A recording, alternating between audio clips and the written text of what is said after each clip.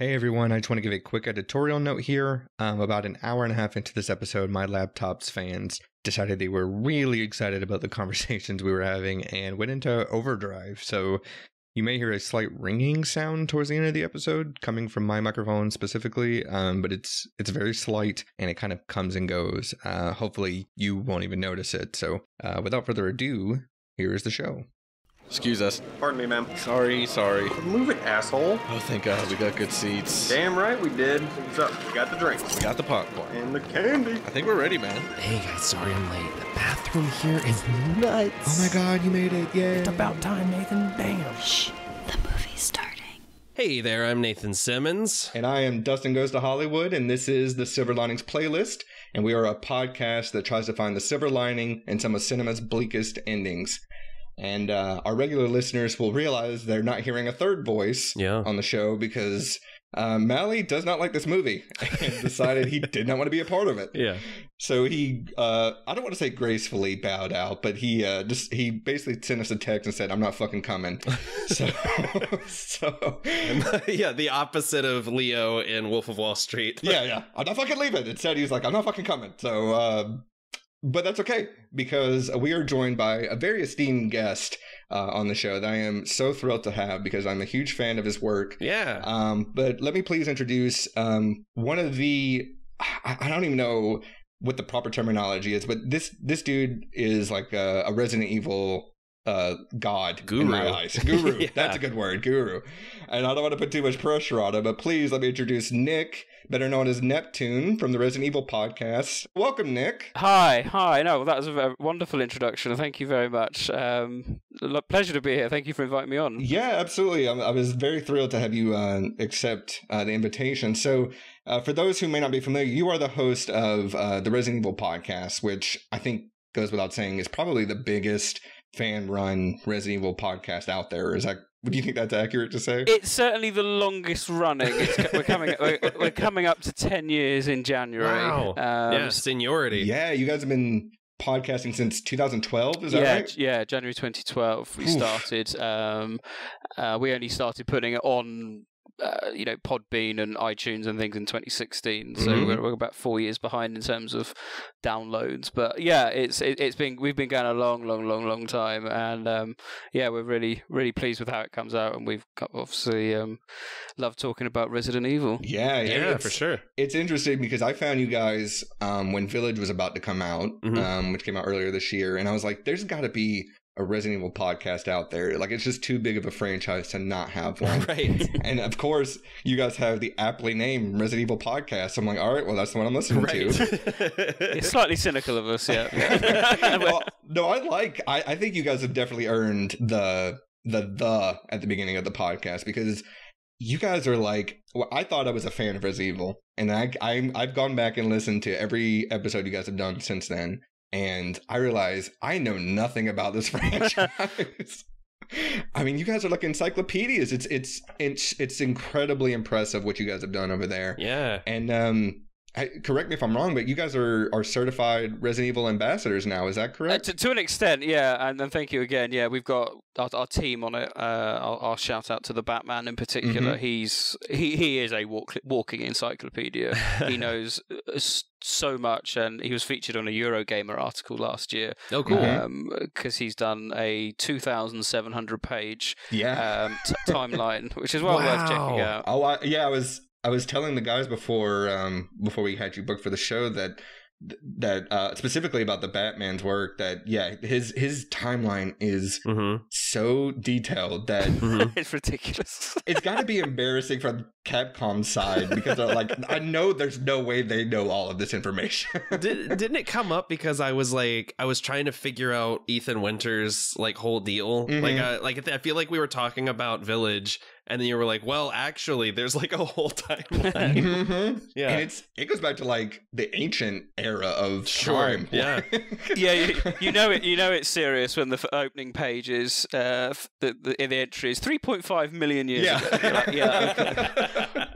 But yeah, I suppose we were fortunate enough to be given an advance copy of Village by Capcom. Right. So That's so cool. That was amazing. That was really nice to experience and be able to put out a review of that when the embargo lifted earlier this year. That was a real special moment for us. But yeah, as I said, we've got lots of other people on our little team, and we probably know too much, but it's interesting your comment about how much Capcom doesn't know or does know or something like that. It's an ongoing discussion within the community about what's canon, what's not. Oh God, the canon arguments you guys get in is so, well, I don't want to say arguments, but the discussions you guys get in, I'm like, my head starts spinning because I'm like, who is keeping track of this stuff? Well, that's a really good question because no one really knows.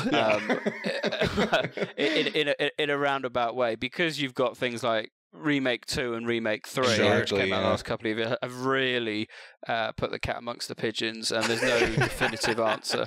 Oh, and I remember before the two remakes got released, that Stars Tyrant, one of the members over there, was just like, he was already like putting his feet firmly at the ground, like, this is not canon, or if it is, we're gonna have to have a whole separate discussion about it. Sure, it's safer to say that. It really is. Yeah. Otherwise, I mean, you look at like the Wikia, the Resident Evil Wikia, which is great. They've taken the approach that everything is kind of canon, which is the kind of like latest view from Capcom. Former producer Peter Fabiano was kind of like, oh, it's all in the same timeline, and you go, is it? Right. It doesn't quite work. Oh, no. Either Jill, for example, either Jill Valentine was killed, but was infected in Spencer Memorial Hospital or Raccoon Main Hospital, or she travelled under the tram or underground. Right. It can't be both. Right. That kind of thing. So that's the stupidity of our discussions. But, so the Wikia has kind of put. They've done their really good job. They've kind of said that one account says this, one account says that. Sure. I love that. Yeah, which is fine because then it presents all the potential options, and that includes other spin-off games as well. But a lot of the time, you just take a view and go, well, this is my opinion. That's what Batman does. He says in the timeline, this is my view. I'm not saying it's canon. This is just my interpretation. Right. For sure. Deal with it, So there's no real right or wrong answers. For sure. With a lot of the main discussions, some things can easily be ruled out as non-canon. Right. Like the movies compared to the games, for example. I was just going to say, that's a perfect segue to this movie that we're talking about today. So you can see I've been doing this 10 years. Yeah. No, you've got it nailed. So listener, you can obviously tell by the title that we're talking about the first official live action Resident Evil movie from 2002. And you may be asking yourself, why now? Why are we talking about Resident Evil now? Which is surprising because we've done, over 100 episodes and Resident Evil hasn't come up once, surprisingly. But I mean, this is kind of a banner year for Resident Evil. I mean, we had the release of Village earlier this year. Yeah. We had Infinite Darkness, the animated, basically, movie that came out a few weeks ago.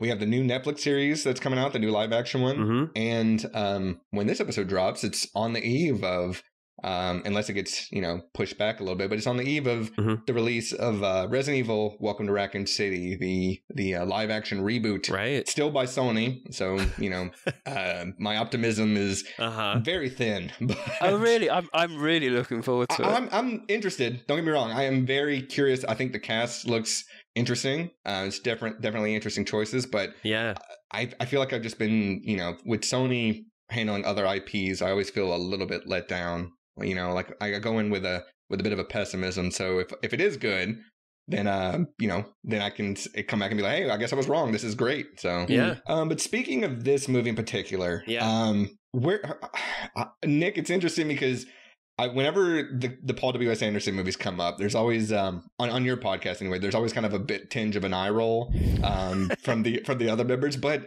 I have to say, and maybe I'm speaking out of turn, but I kind of noticed that you have a little bit of an affinity for these films. Is that fair to say? Some of them, I do like the first film. I do too. I've got a very soft spot for it. Because I think it's quite self-contained compared to the others. Oh, absolutely, yeah. I think they eclipse, if you like, it by Extinction number 3. And again, I liked 3 simply because it was on its own. Mhm. It is very, at that point, it's very clear that they're not following the games, and Yeah. you just kind of take it. After that, Afterlife and Retribution, you start going, Yeah. when they Yeah. didn't explain Right. how the virus was working, that the T virus kind of Oh, evolved sure. into the Plaga for some reason. And final chapter straight up has, like, for a movie that is written and directed by the same person who made the first film, Mhm. it's wild how much the final chapter outright contradicts the entire plot of this movie. Oh yeah. I've not seen the final chapter yet. Oh, I- it's a Spare rough yourself. ride. We're planning on doing because we do kind of like a few audio commentaries of the live Mhm. action movies. Yeah. So I've said I've got it on 4K UHD. Uh-huh. I treated myself, and I said I won't watch it. I'm going to watch it fresh when we ever Sure. do some audio commentary. Oh, I can't wait to hear that. That's gonna be amazing. No,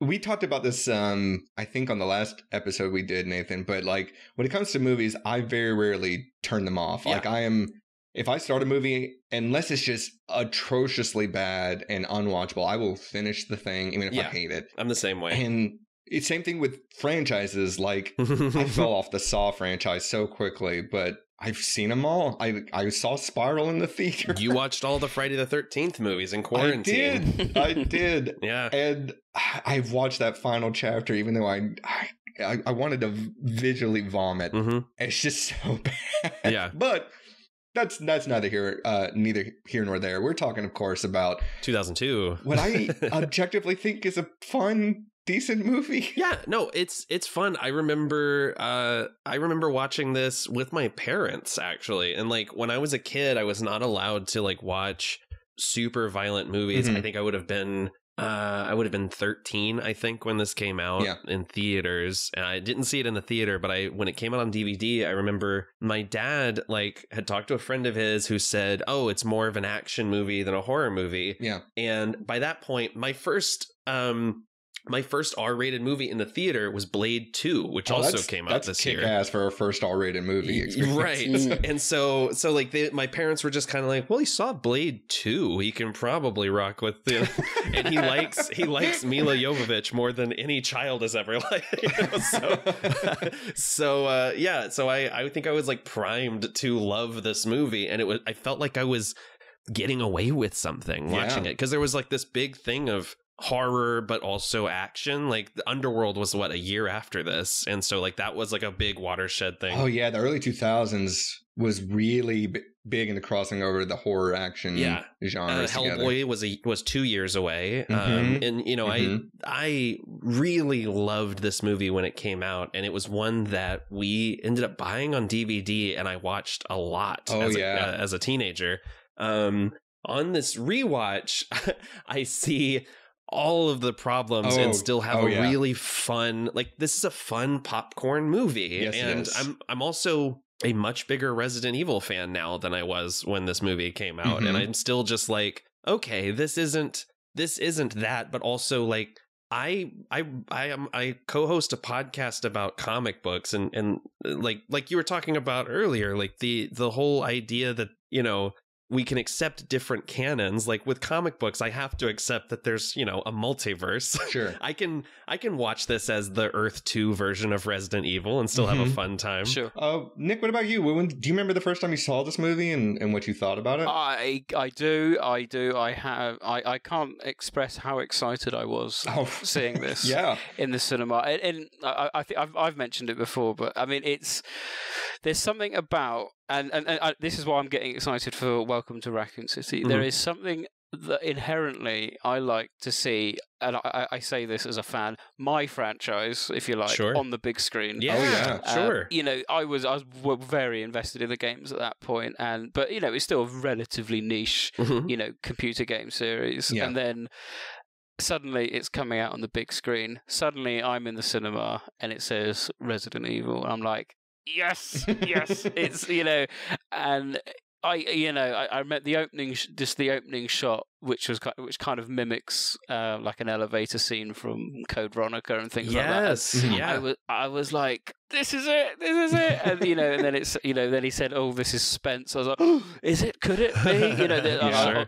The amount of connections I was making in my mind was ridiculous, but it was that there's enough in the first film for it to to feel Resident Evil-y.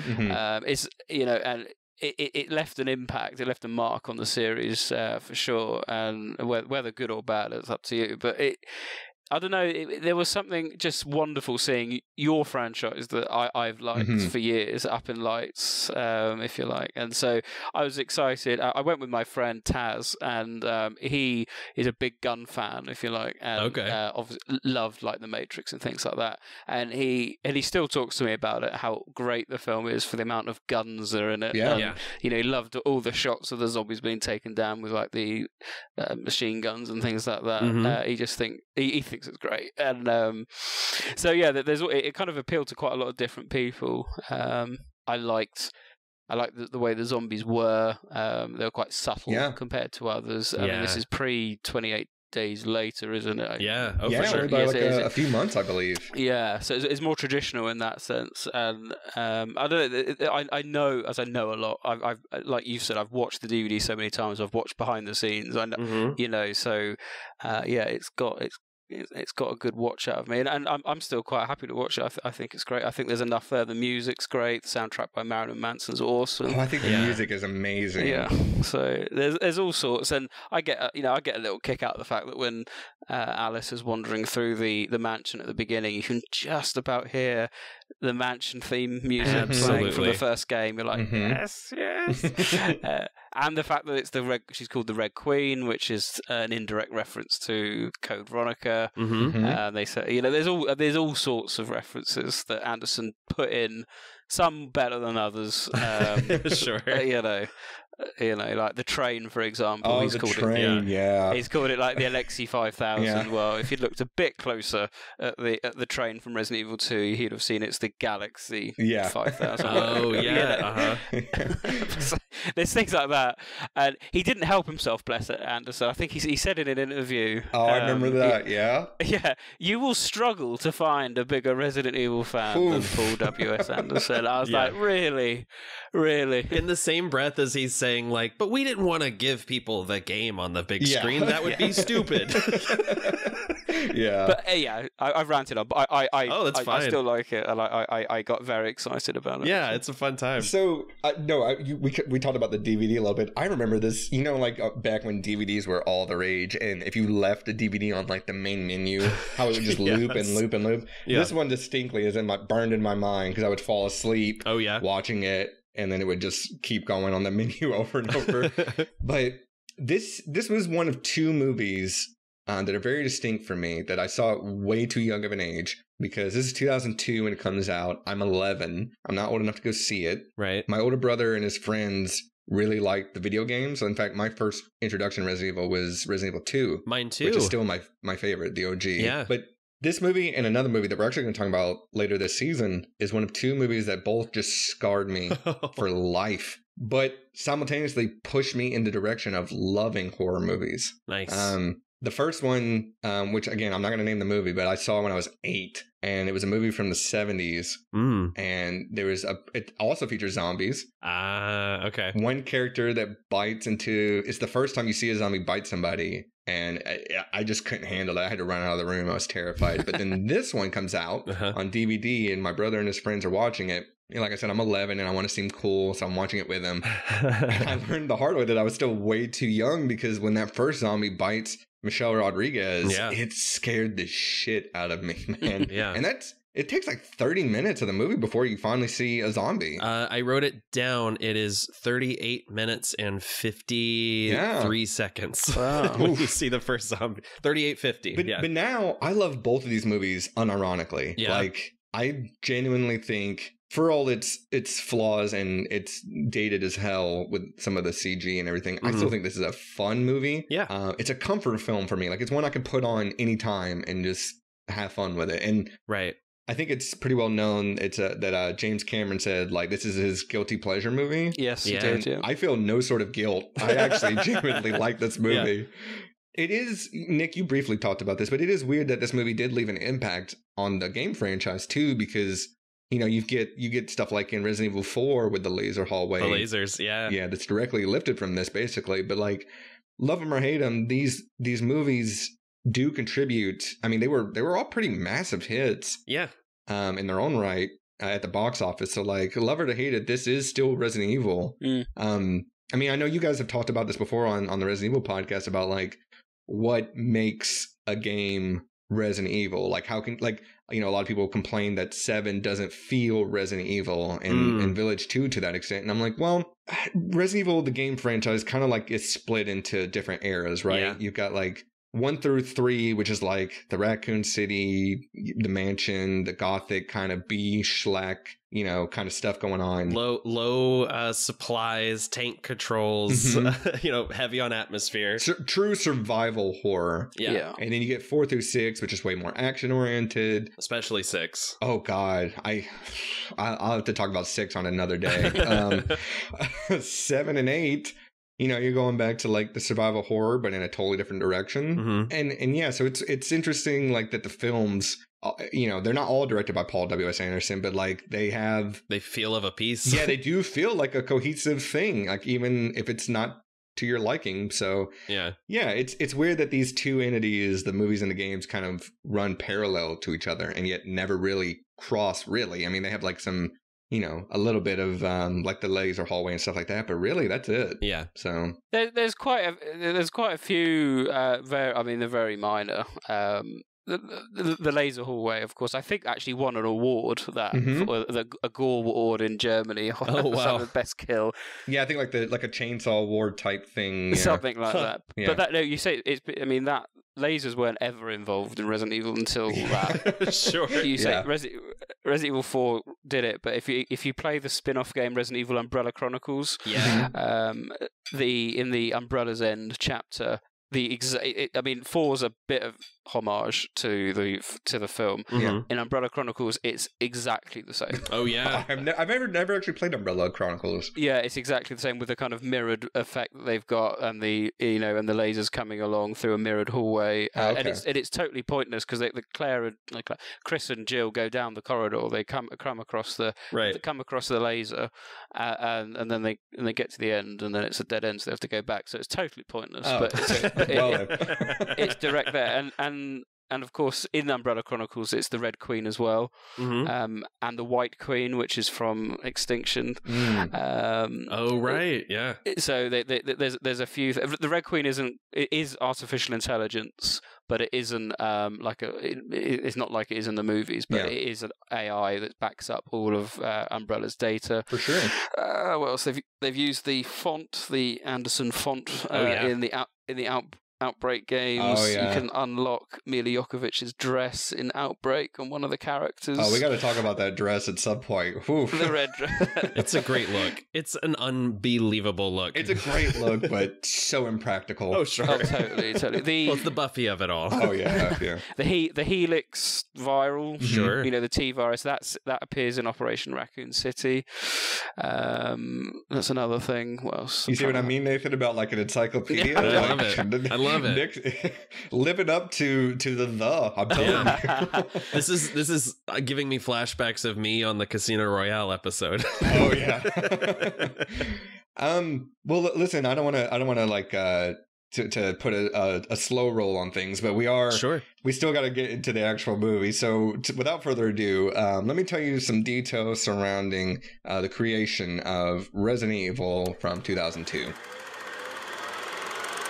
So as we mentioned, the director is Paul W.S. Anderson, not to be confused with PTA. Wildly different movie if that's the case. The movie stars Mila Jovovich, Michelle Rodriguez, Eric Mabius, James Purefoy, and Martin Cruz. Yeah. Not mentioned in Roger Ebert's review, Colin Salmon, which how do you not include him? Because love Colin Salmon. He rules in this movie. Yeah, and this was right after he had done 3 Brosnan Bond movies. So it's big. Yeah, he's one of those guys that I always feel like is like one great movie away from being a headliner. You know, a huge star. Yeah, he's so good. Don't forget Jason Isaacs. He's in it as well. Yes, that's right. Jason Isaacs, takes an uncredited cameo at the end there. Yeah, It does. Yeah. And I recognized him from his eyes. That was like the craziest thing. Yeah, it's very specific. Yeah. Yeah. The movie had a budget of $33 million and managed to gross $103 million worldwide. Mm-hmm. And currently sits at a 35% on Rotten Tomatoes. Boo. Which I think is unfair. Yeah. But simultaneously, somehow I get it. Sure. So, well, guys, we briefly talked about this before we started rolling, but we're going to watch the trailer here because I haven't seen this trailer in like 20 years. So, same. Yeah, I think this will be the first time I've seen the trailer since the movie came out. For sure. And this is, listener, if you're not familiar with Resident Evil at all, this trailer, I haven't watched it in 2 decades, but I'm going to bet it gives you almost the entire story. So, here we go. In a world. It does start off with in a world kind of vibe. Does it? Underground. In a top secret research lab, security has been breached. A deadly virus capable of contaminating the entire world. Original narration, too. Mm-hmm. Oh my god. We have to get out of this building. What was that? It's the brake! Some special effects. I know, this is very 2000s style editing. Yeah, we got to show a ripple effect so that they know that there's a virus. A new team has been sent in to stop it. Well, they do like the little inverted flashes too. Yeah. And something that sounds like Clint Mansell's Pie score. Yes. But they have only 3 hours left before it begins infecting and mutating the whole human race. I wonder who's doing the VO, if it's like somebody from the movie and they just altered it, or if it's a third party. You have to get out. Don't listen to anything she says. She's a holographic representation of the Red. Yeah, this is like all action. Yeah. Oh no. Hell yes. Who is that? Is that Saliva? Let me look it up. She isn't standing now.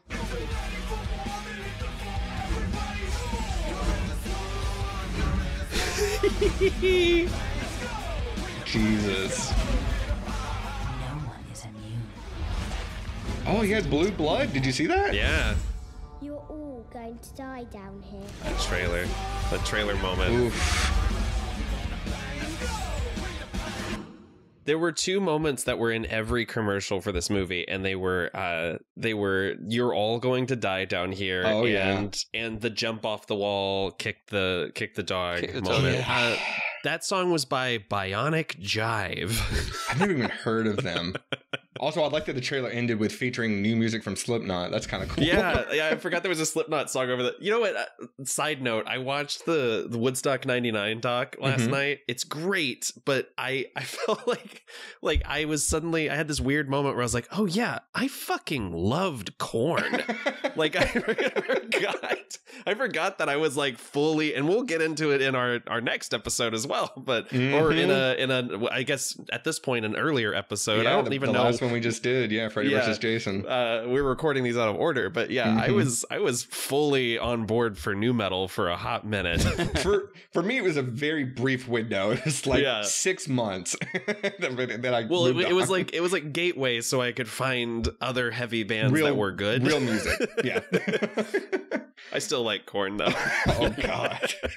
I'm sorry. I still love Slipknot. So, and actually, absolutely. Joey Jordison recently passing was a huge gut punch for me. So for sure. Well, Nick, before we get into the movie, we have a segment that I like to run here, where I like to come up with a drink of the movie, like a cocktail or a specific beverage. Right. And this week, I actually found one that was already created. I was like, that sounds would be interesting.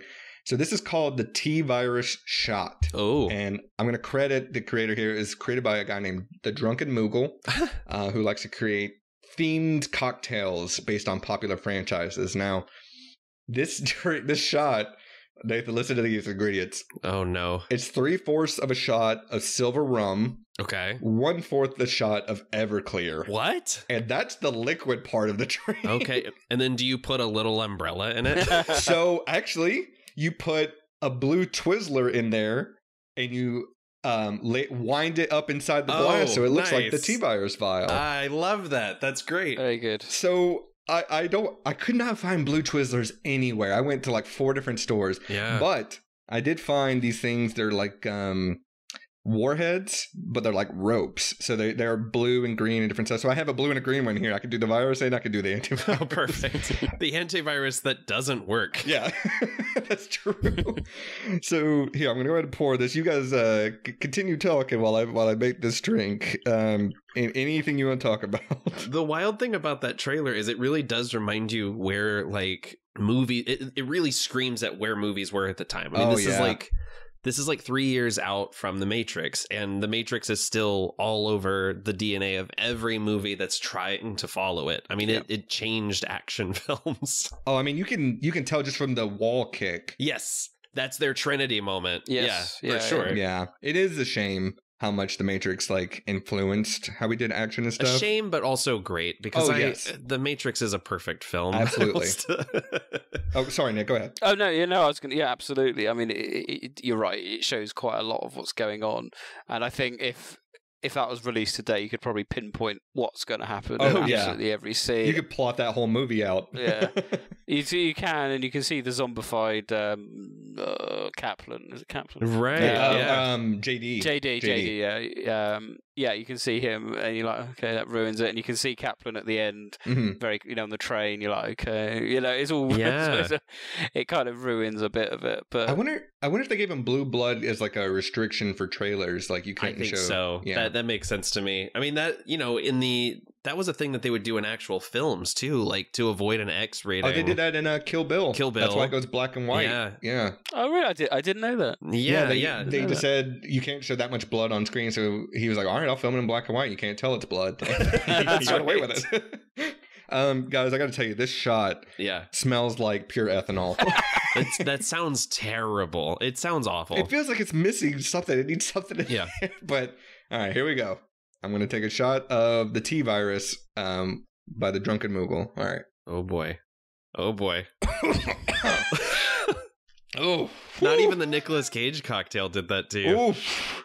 Oof. All right, that's going to be a shot that I sip and not take all at once. That sounds, that's bad. I'll keep you informed where I'm at, but I have a feeling there is an official drink though, isn't there? I think there is, yeah. Yeah, you again uses the Anderson font on it. Nice. Yeah, it's T-virus. I think it's T-antivirus. I probably should have went with that. Yeah, I think that's like a Monster or something, or Red Bull, something like that. Oh, great.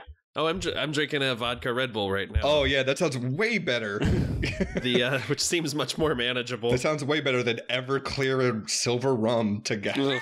That's like in The Room when Tommy Wiseau mixes scotch and vodka. Why would you do that? One thing I want to say before we get into the actual details of the movie. This movie comes out right after Paul W.S. Anderson's other movie based on a video game, Mortal Kombat. He's got Event Horizon in the middle there, right? Yes, I'm sorry. I meant he has done another video game franchise is what I mean. Right. Which I actually do have a soft spot for that one too. I do too. But this kicks off the video game movie frenzy of the early 2000s because right after this we get Doom, we get Max Payne, and we get Silent Hill all within 5 years of this movie being released. Am I crazy? I have a soft spot for the Silent Hill movie. I think it's the best video game adaptation. Okay. I love the Silent Hill movie. Okay, cool. The first one. The first one. The first one. That second one is dog shit. I never saw the second one, but I keep finding that to be an unpopular opinion, but I'm just like, this is the one that actually has like the iconography, the vibe, like I don't know, there's something about it that really works for me. I think it's very well directed, that Silent Hill movie. Absolutely. Put it this way, after watching the Silent Hill movie, I then went out the next day and bought Silent Hill 1, 2, 3, 4. Hell yeah. Yeah. I mean, that's the highest compliment. It did its job. Yeah. and we just have, I mean, there have been some real bad video game movies. I mean, with Prince of Persia, I didn't even see Assassin's Creed. I just skipped right over that. It's incomprehensible even if you have played the games. I think the Assassin's Creed movie that's is about what I feel like. Sonic the Hedgehog, not that bad. Not bad. I had fun with it. Anything by Yui Bowl is usually sure. Oh my god, Alone in the Dark. Alone in the Dark, House of the Dead. Yeah, House of Dead. Blood Rain. FX loved Yui Bowl. Like they played Alone in the Dark all the time on the FX network. All the time. Yeah. All right, well, now that we're 30 minutes into the podcast, let's talk about the movie. The first thing I want to say is Screen Gems. Yeah. The studio behind this is a real dicey studio, I feel like. Yeah. Am I wrong in this? Like, you either get really good movies or just absolute garbage. Yeah, but at the same time, they put out so much. So it was like one of those things where when that logo popped up at the beginning of the movie, I still got a weird, excitement. I was like, this is either gonna rule or be terrible. Yeah, well, because I get we talked about this in another episode, but like when you see a specific movie logo at the beginning, like the movie you think of, sure, I think of the Rob Zombie Halloweens when I see Screen Gems. When you see Screen Gems, I think interesting. I think of because they worked on a lot of Hanna-Barbera, like they produced a lot of Hanna-Barbera productions. Sure. So I always get that, and then also Slackers, Mothman Prophecies. There's a couple that pop into my head. Snatch is another big one for me. Oh, sure. Yeah. No, they were running things in the early 2000s, man. Yeah. Didn't they put up Burlesque, the Cher movie? Yeah. Speaking of iconography, like we talked about with Silent Hill, I think the Umbrella logo is one of the best logos ever. Yes. Like, it's so simple and it's so visually interesting with the white and red. Which is why Ethan Winters is a moron when he sees it in Village and is like, I know this symbol. Well, especially if you go based off, this movie is Umbrella is basically the next Google or whatever. Sure. I mean, I want to nitpick this movie and say there's no way a company is as big as Umbrella would exist without being labeled a monopoly and broken up. But Jeff Bezos just went to space, bro. He's Wesker, and Jeff Bezos is the Wesker of reality. Or maybe Elon Musk. I don't know. Maybe the two are competing for it. But no, I think the Umbrella logo is fantastic. It's so simple, and it's immediately you recognize it. And yeah, I'm glad they kept it. I don't, however, like the secondary one that they use in this movie for the CTV footage and stuff. That's the U with the umbrella in it. Oh yeah, that looks like a CW logo. Yes. It does look like a CW logo. That's good. It does help. It does help that it's everywhere. I mean, it's an ongoing joke.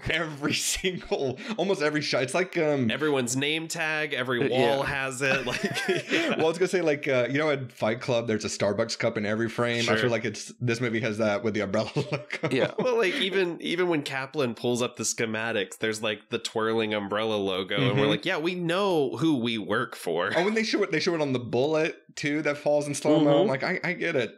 They put it in her wedding ring, which would ruin her cover within a second. Yeah. Well, that's funny enough. You mentioned that. Nick, have you read the novelization of this movie? I have, yeah. Genesis, yeah. Okay, I read it for this episode, and wow. It's the most research I think I've ever done for an episode, but I read that book on a plane, and I was genuine. I read it on my phone on the Books app, and I had to lower the brightness on it because I was hoping no one would realize what I was reading. I was getting secondhand embarrassment for the people looking over my shoulder or whatever reading it, but that book is insane because, and you could vouch for me here, the first half of the book is just the first 2 minutes of this movie from different people's perspectives. And then the second half of the book is just the movie. It's been a long time since I've read it, but yeah, no, it takes it's a lot of build up. With Matt's sister, she gets a lot more screen. Oh wow, yeah, I was gonna ask about that. Lisa. Yeah, her and Alice go to dinner. Yeah. Oh, good. They go to dinner at an Italian restaurant. Yeah. What do they order? Oh, it's funny you say that. Lisa, I think is this Matt's sister's name? Yeah. She orders a very specific dish that I can't remember what it was called, but it was no one would ever order that in an Italian restaurant. Oh, interesting. It's a wild book. It's the only place you find out her second name though, of Abernathy. Yes. Oh. Yeah. I will say it does in those first like 100 pages or so. It does actually give you some good setup for things that aren't shown on screen. Like it makes things make a little more sense.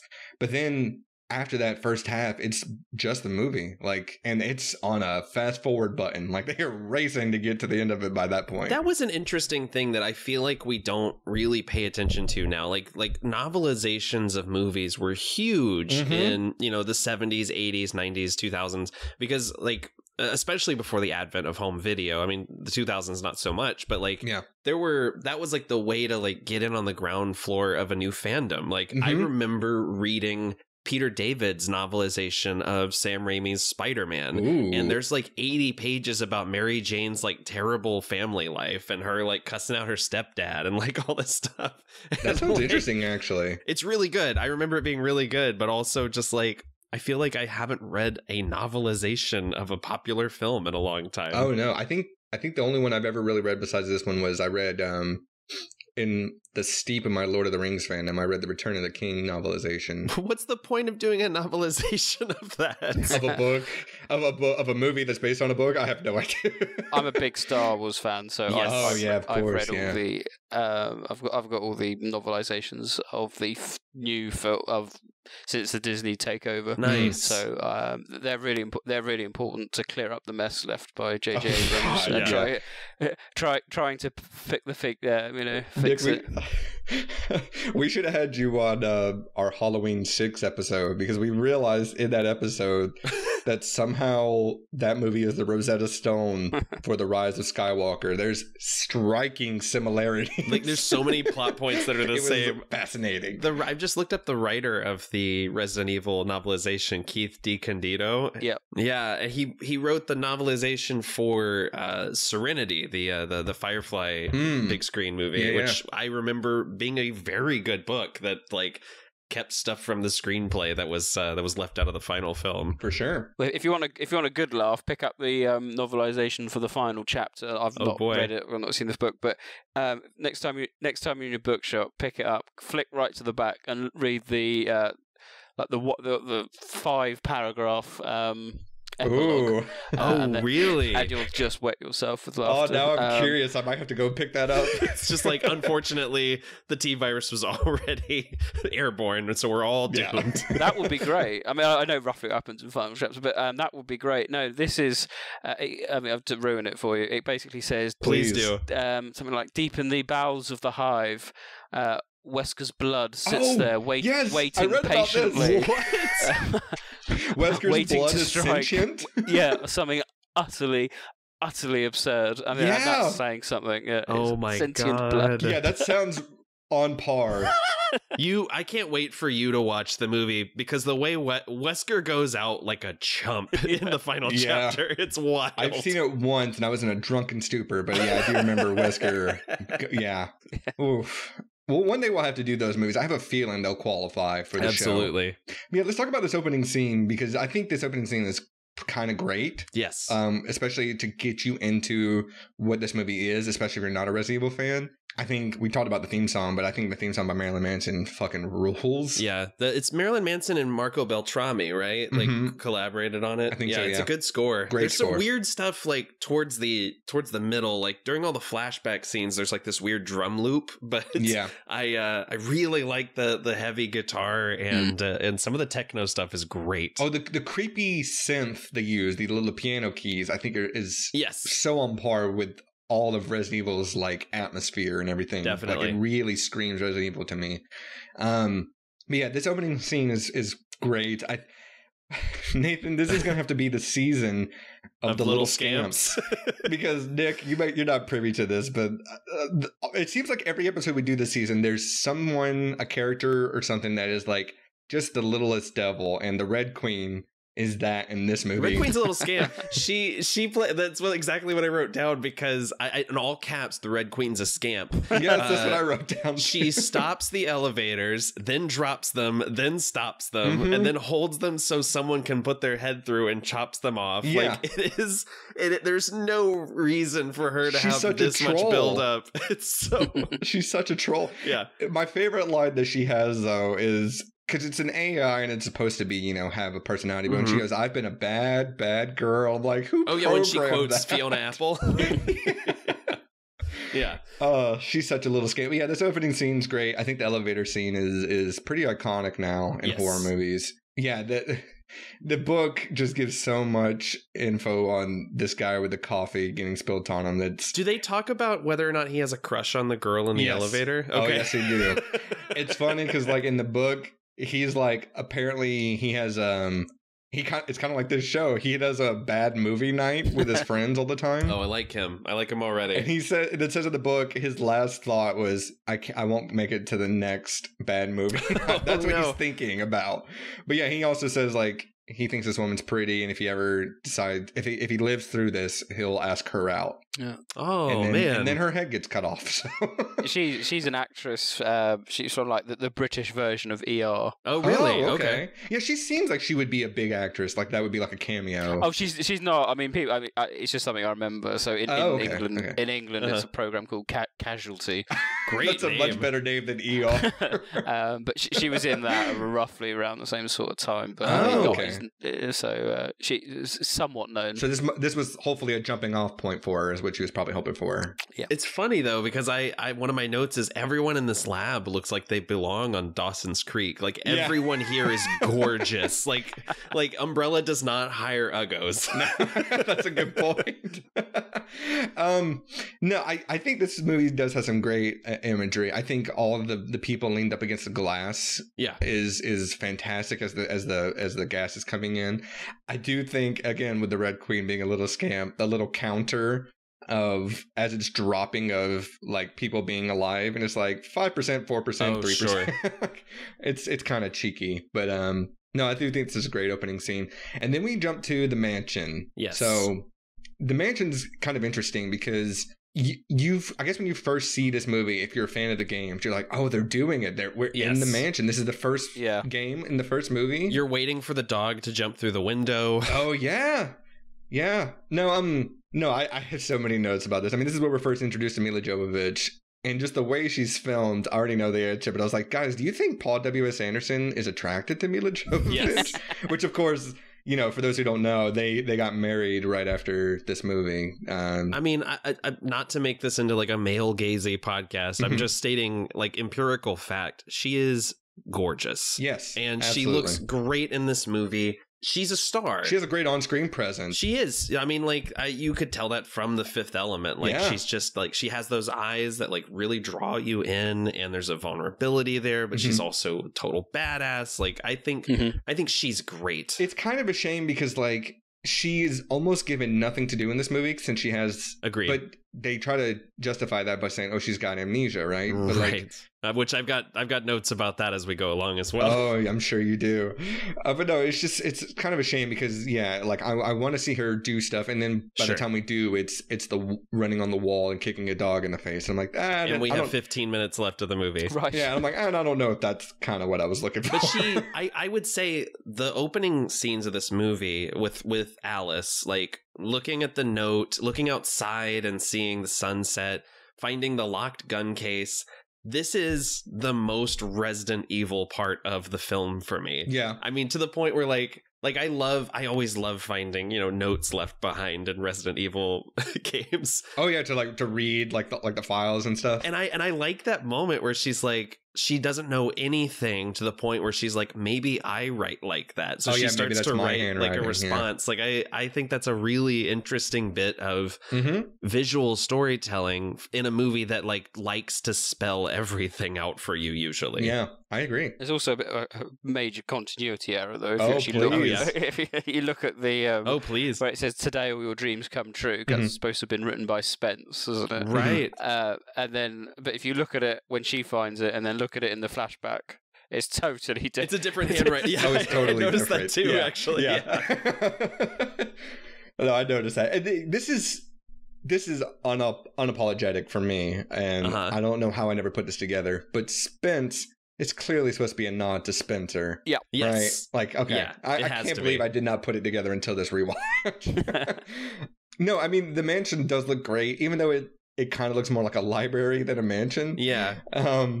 But I gotta ask you guys a question. Have you ever been outside and just said hello and then 400 birds fly away at once?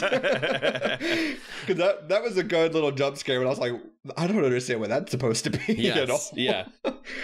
No, Nathan, you had a good point about this movie not knowing subtlety. But like between that and then there's virtually no reason why one's team needs to fly go in through the windows window. when they don't expect anyone to be there anyway. And she's on the team. Yeah, the score. Yeah, well, and that's the thing is, why does the Red Queen's lockdown plan include giving the head of security amnesia?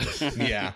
I mean, yeah, the Red Queen kind of does whatever it needs to do in this movie. Right. I mean, it just makes if the T virus gets loose, why not have a way to like seal off the air vents? And Right. you think they would have, if they're developing something as deadly as that virus, they would have protocols in place, right? Well, there's a lot of questions here about who knows what and why certain characters aren't privy to certain information. Yeah. And it doesn't help that the score is sometimes louder than characters screaming information at Oh us. yeah, it's like Interstellar. You have to put the subtitles on to understand what anyone's saying. Right.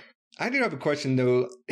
Does anyone else feel like that the room that the T virus is being made in is ridiculously small, and like the team it's 3 people that are developing this thing? It's like the size of my living room. Yeah, that does link quite nicely though with like especially the first game. Yes. If you actually stop and look at this lab, you go, how is this a functioning laboratory? Equally, Birkin's lab in Resident Evil 2, the original, it's so small and where the tyrant is half the size of the lab. Yes. Yeah, it's only like the remake kind of made it actually far more plausible as an actual. Well, to an extent. You're not gonna kill me. It's funny because you guys have talked about this on your podcast about like how every new Resident Evil game seems to end with a nest. Yeah. Like they all end in a laboratory. Oh, God, yeah. This movie is basically just that. It's just the end of a Resident Evil game. It's all in the lab. Like, the hive is one big nest. But I liked it. Oh, yeah, that's another thing. The term the hive is used in Resident Evil Outbreak as well. That's true, Sure, yeah. It's not quite the same. But yeah, I like that it was all very self-contained within that. I mean, I remember when, going back to what you said about the mansion, I remember when she hits the lights and then you see it, and I think I audibly went, oh, because it wasn't, not that it's bad, because it wasn't the Spencer Mansion. Sure, It's obviously right. supposed to have been then. It was like, oh, it doesn't look anything like it. They haven't even It's tried. like a museum. Yeah, I think it's all Germany, isn't it? Because everything is all that the station is all filmed in the Reichstag. Yeah, and the German train station. Yeah, a lot of it. So. You having the audible groan is kind of like how I felt in Spectre when he says, "I'm Ernst Blofeld," and I'm like the only one in the audience that's like, ugh. Right. Well, there's been loads of discussions about things like that. It means nothing within the film that it's in. Exactly. It is literally speaking to the audience, and that's not a good thing. It's direct fan service, like directly. It is. Yeah. And it's I'm Blofeld, okay? Yeah.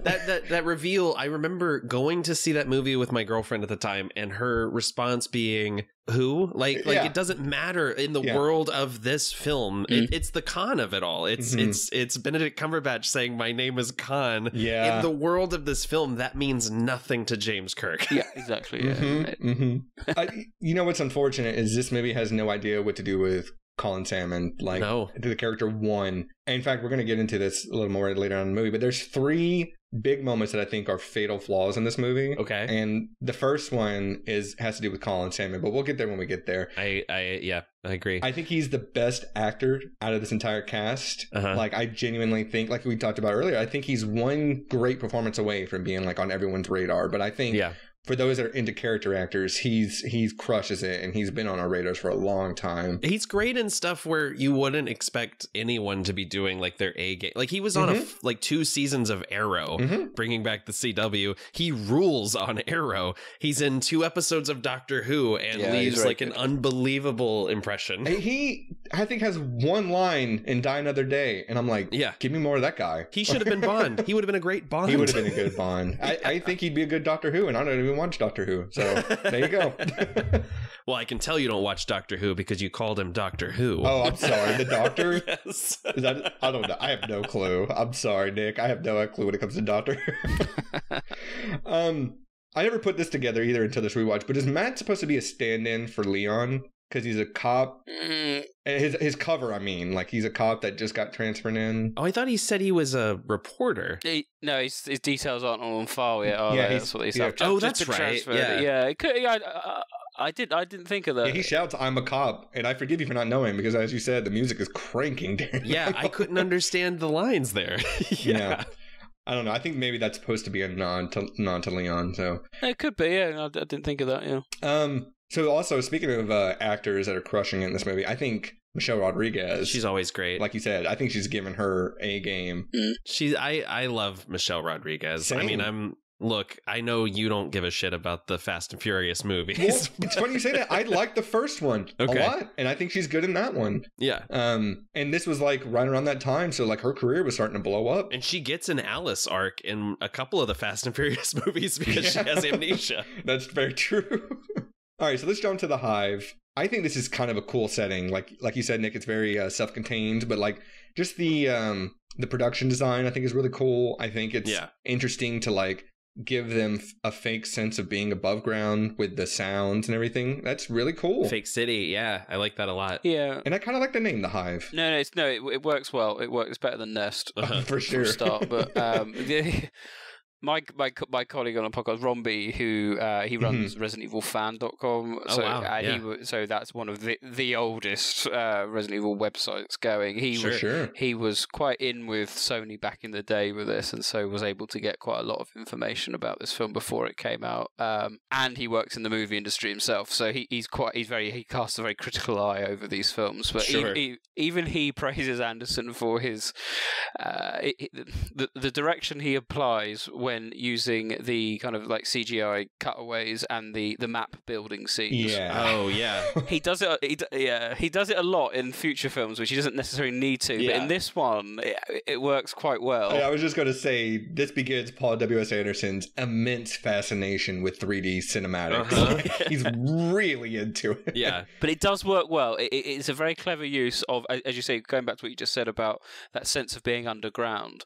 Combine that with that direction of those maps and things like that. You do get an idea.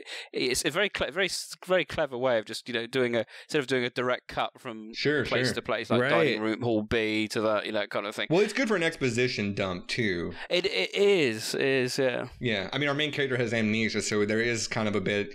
It's a little bit of lazy screenwriting, but it is a good way of being like, here's what's going on, audience, just so you know. Sure. Well, it's also fun because you get that feeling of playing a video game, like pulling up the HUD, like pulling up the map and seeing, have I searched this room yet? Yeah. A little bit, for sure. So this movie has one of my favorite things in a movie ever, and it's a goof, for sure, but one thing I'm fascinated with is ADR in movies where it's clear that that person is not saying that thing. Not speaking? Yeah. Yeah, so they do a atrociously bad one with Colin Salmon's character, and it sticks out to me every single time. But when they first... He gets a few of those, and Kaplan gets a few of those, too. When they first get down to the, quote, dining hall B, and it's, the liquors and containers and everything. Yeah. Just this scene real quick. Okay. Kaplan. Dining hall B. That's what it says on the map. Maybe you're reading it wrong. It's clear his lips are not moving. It's pretty great. Yeah, this brings me to my question. So Umbrella sent a Spec Ops team down here with incorrect schematics. Oh, I mean, why do they have to cut into the wall of the Hive? Shouldn't they be granted clearance, like to get in? Yeah, it makes no logistical sense. Oh, and right before this, we get that great shot, actually, of the zombified woman waking up in the water, which I think is a great little jump cut, and it's reused a lot in the series. Like every single one of Alice's like exposition dumps at the beginning of the movies pretty much use that shot or some variation of it. Yeah. Well, it also brought to mind it's like, in this world, I guess zombies can survive drowning or like being underwater for extended periods of time. Yeah. All those exposition dumps, they have to make up for the fact that in this film, you actually never find out Alice's name at all. That's true. At no point is it mentioned. Yeah, she's not, her name's not said. Right. I had that moment in the last scene where I was like, oh, do they not say her name in this movie? Nope. it's kind of brilliant that they get away with that, and you never really notice until the end. Like nobody says her name or anything, and they make up for it in those sequels because every one of them starts with "My name is Alice. This is my story." Yeah, every single one of them. There's also, I think it's Rain in here that says that they're trying to get into the door, and she screams, "What's taking so long?" And I'm like, "Hey, lady, that's never helped at any point in history." Right. I just thought that was funny. Let's jump to the laser hallway. Yes. Like I said, this movie has 3 fatal flaws. I think this is the first one. Oh, where they kill half the cast with a fucking laser? Yes. Well, no, I think this sequence is good. Yes. I just think it's a bummer that we don't get more people fighting zombies in this movie. Sure, no, that's a fair point. Yeah. No, my flaw is that you kill off 4 people, I think, in this scene in the hallway. And I'm like, I get it. It's a movie. It's a horror movie. You gotta have a body count. But like, Colin Salmon is, especially in the book, portrayed to be like the smartest, badass motherfucker ever. Yeah. And he falls for this stuff. And it's like, I don't know. I just wish they wouldn't have killed him off so quickly. I get at the end of the movie, you need to kill off people. But think about who's left after this. We got Alice, Spence, Rain, JD, Matt, and Kaplan. I'm like, you could have probably spared JD at least that a couple point of them. Yeah. Yeah. But I don't know. I just wish Colin Salmon was in this movie a little bit more. I do love that his final word is shit, though. That's pretty great. Which we also get a moment with that's very similar to an injury in our last movie where a guy's fingers get lasered off. And that scene... That shot really upsets me. I think this scene is very well directed and shot. Like, and again, we're talking about the little scamps. I think this laser is a little scamp because when that guy tries to jump over I have laser jumps when he jumps. Scamp. It's so not meant to be, but it's so funny. It is really funny. There might as well be like a woo woo woo woo woo sound effect. And then just the biggest troll of all time is when it turns into the full grid. Like, Colin Salmon, he almost gives, and maybe this is giving him too much credit, he almost gives like that Jeff Daniels in Speed moment where he knows he's about to die. Oh, sure. He has a very similar look of like, oh shit, they got me. I think it's fantastic. No, the laser hallway scene's great. I have seen people complain about that and ask, like, why not do the grid pattern from the beginning? But I think it does come back to that thing of like, the Red Queen is enjoying this in some way. Like the heightening is kind of fun, and it's fun for the audience too. It's very sadistic. I like the fact that when they come back to it, the bodies have gone. Yes, and they make the point, where have the bodies gone? Which that's great. Which is a funny point because again, it's a bit of a nod to the games, I suppose, because obviously once you kill a zombie or one, the body just disappears. Yeah. So it's like, where have the bodies gone? And instead of just like ignoring it and everyone pointing out, oh, there's a continuity error, they're just going, yeah, they've gone, whatever, deal with it. You know? Right. Well, it's funny because they point it out and then they do nothing with it. Like they never come back to that. Right. And then they kind of contradict it with JD coming back later on. But that's okay. I forgive him for that. But I do think it's a nice little nod to the video games because the people in the crowd are probably getting a good knee slap out of that, you know? Yeah. I do think this movie has a lot of lines that are just quotable but have no meaning in the real world. Like, I love the guy at the beginning when he tries to get the axe and he goes, oh, fuck the doors. Oh, and he tries to chop the glass. I think that's great. We already talked about the "you're all gonna die down here" is a great line. Great line that comes back a lot in the sequels. Mm-hmm. The need to feed is pretty funny because I keep thinking need to feed. Need to feed. What is the code? What is the code? Oh, I know that one. What is 465? Yeah. I also like no fire in here, no fire. Like at the beginning of the movie. Oh yeah, there's no fire. Yeah, that's pretty great. That's Jeremy Bolts' sister. Oh really? Yeah, as Anna Bolts, that character. Oh, I missed that. Yeah, the producers, I think sister. And then of course the "you're gonna have to work for your meal" is a pretty great line. Yeah. I really enjoyed. So I like James Purefoy a lot. Sure. He's great in that show with Kevin Bacon. The Following, is that what it's called? Oh, sure. He's also great in Altered Carbon. Mm-hmm. He did this little Robert E. Howard adaptation called Solomon Kane that I thought was really fun despite a very low budget. But he's great in John Carter also. I've never saw John Carter. I hear it's good, but I will go to bat for John Carter as like a really fun, underrated popcorn movie. Okay. But his attempt at an American accent in this movie, it falls apart like at some points. Like there's one bit where he's just like you know, you don't know anything or something like that. Like he sounds a little bit like almost like Liam Neeson, like doing an American accent at some points. But he's really good in this, but there's just a couple of moments where it's almost like the movie forgets he's a character. Oh, when he realizes he's the bad guy at the end, Yes. and he immediately falls into the bad guy tropes. Yeah. It's kind of hilarious. When he does the I'm like, oh, come on, man. Yeah, he becomes mustache twirly like immediately. Yeah. I want to put this question out there to both of you. If you're one in this situation and you see the grid coming, what's your final words going to be? Yeah. Is it going to be something as impactful as just him going shit under his breath? Oh no, mine would be something like it was just like no thanks. I don't know what mine would be. I would have tried to move back because he wasn't quite against. That's true. Against the door. That's true. Yeah. He had a couple of foot he could have moved back just to. For sure. I do think the effect though of him like oozing into cubes is kind of great. Yeah. Like it still kind of holds up. Oh, the reflection in the door is good. Mhm. Yeah, there's like you can see it kind of like this little mound kind of separating in the door reflection. Oh, they rack focus real quick so you don't keep an eye on it too long.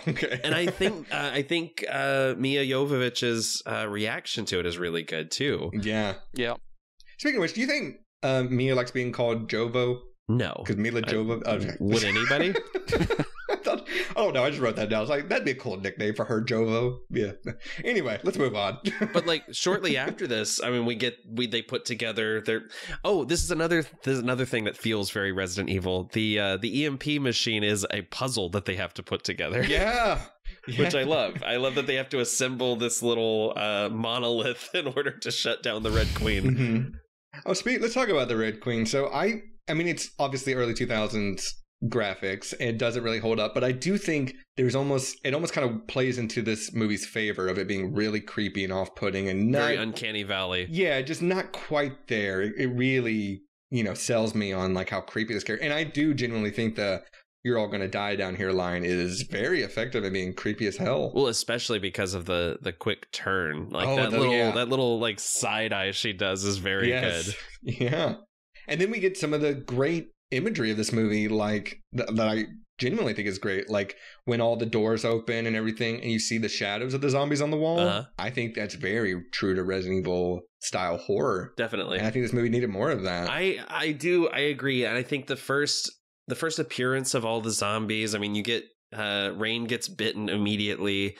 You've got the one guy pulling the axe behind him while he's dragging his one leg. Great extra. Yeah, walking on his broken ankle. Yeah, I wish some of the faces, like the half faces, had been makeup and not CGI, because I think some of that hasn't aged super well. Yeah, the guy that turns to the camera with the half face doesn't hold up that well. Right. Yeah. But there's some really good designs here, and I think the ones that are like pure makeup designs are very good. Yeah, I agree. I know. I gave it a bit of a pass because you think they haven't actually been infected for long. Right. That's true. That's true. And there wouldn't have actually been any minimal cannibalism, I would have thought. That's from true. them. Yeah. So I gave it a bit of a pass, but I absolutely to see what you're saying. That chap who walks like that, I think in the backstage, behind the scenes, he's a dancer. Yes. Yeah. Professional That's dancer, right. and he could do that or something like that, which was quite cool. I really like that because it's quite hard actually to when you see those doors open, you can just about see the shadow, can't you? There it is, that kind of thing. Yeah, you can hear the moans very subtly. It's really good. Oh yeah, the sound design in this sequence is great. I mean, the sound of the axe scraping across the floor is excellent. It's good. Yeah,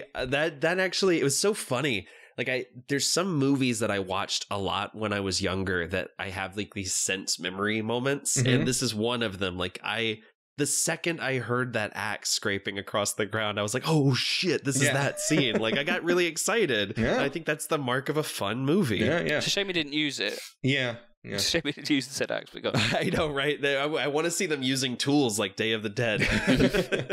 Nick, I'm actually very glad we have you on this episode because I have a question for you that your expertise might actually come in handy here. Go on. Is Rain the character that gets bit the most throughout this franchise before finally turning? because holy crap, she gets bitten a lot. Are you counting her clones in the Oh my god, sequels? we're not going to get... No, just this movie. But she gets bit like 6 times, I think, before finally turning. It's a lot. I guess so. Ooh, blimey. Yeah, I think usually it's just one bite. It depends on... I mean, I'm going really technical. It depends on what strain of the T virus. Sure.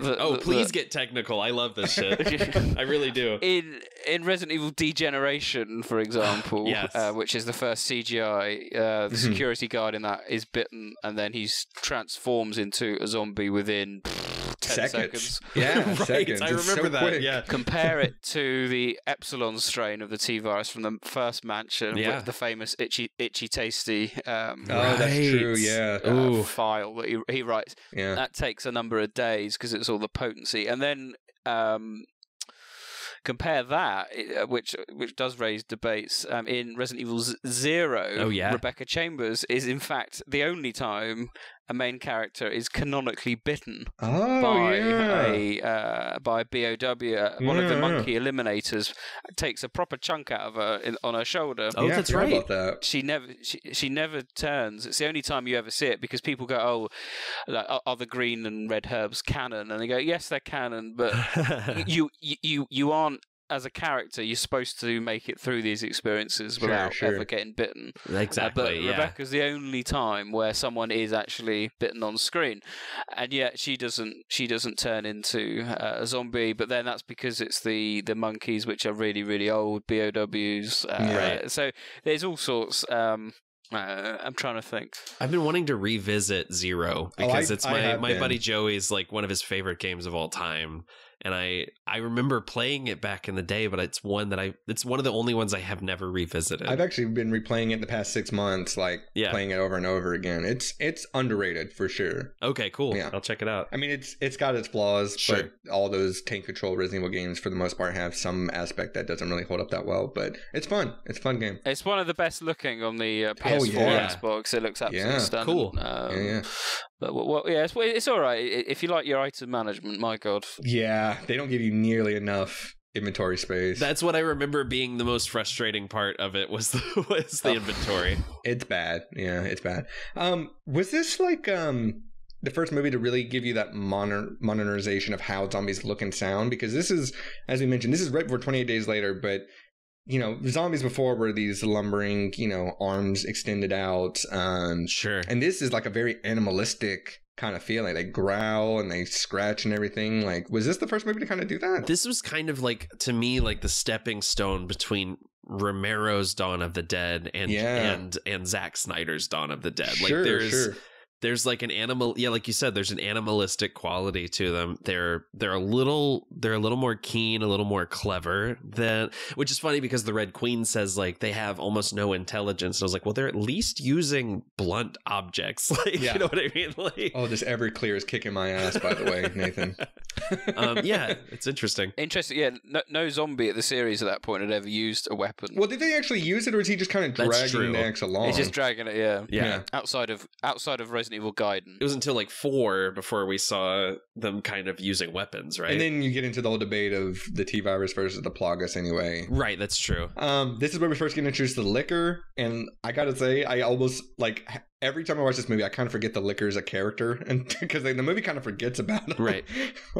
For long stretches of time, you don't see him. There's some great shots of the liquor, like, running through the facility that reminds me of that great moment in 2 with him, like, going over the window. Oh, it's a great moment. Yeah, the liquor... The CG liquor looks bad, has not aged well. Not at all. But you can tell they did build a practical liquor. Yeah, they did. Yeah. It would have been cool for like a Jurassic Park kind of practicality to it. Would have been great. Those close-ups are really good, especially the sequence where it starts to mutate and it's like sinews are like pulling apart and its muscles are growing. Like, I don't know. That is actually the reason why I think maybe you've heard the rumors that.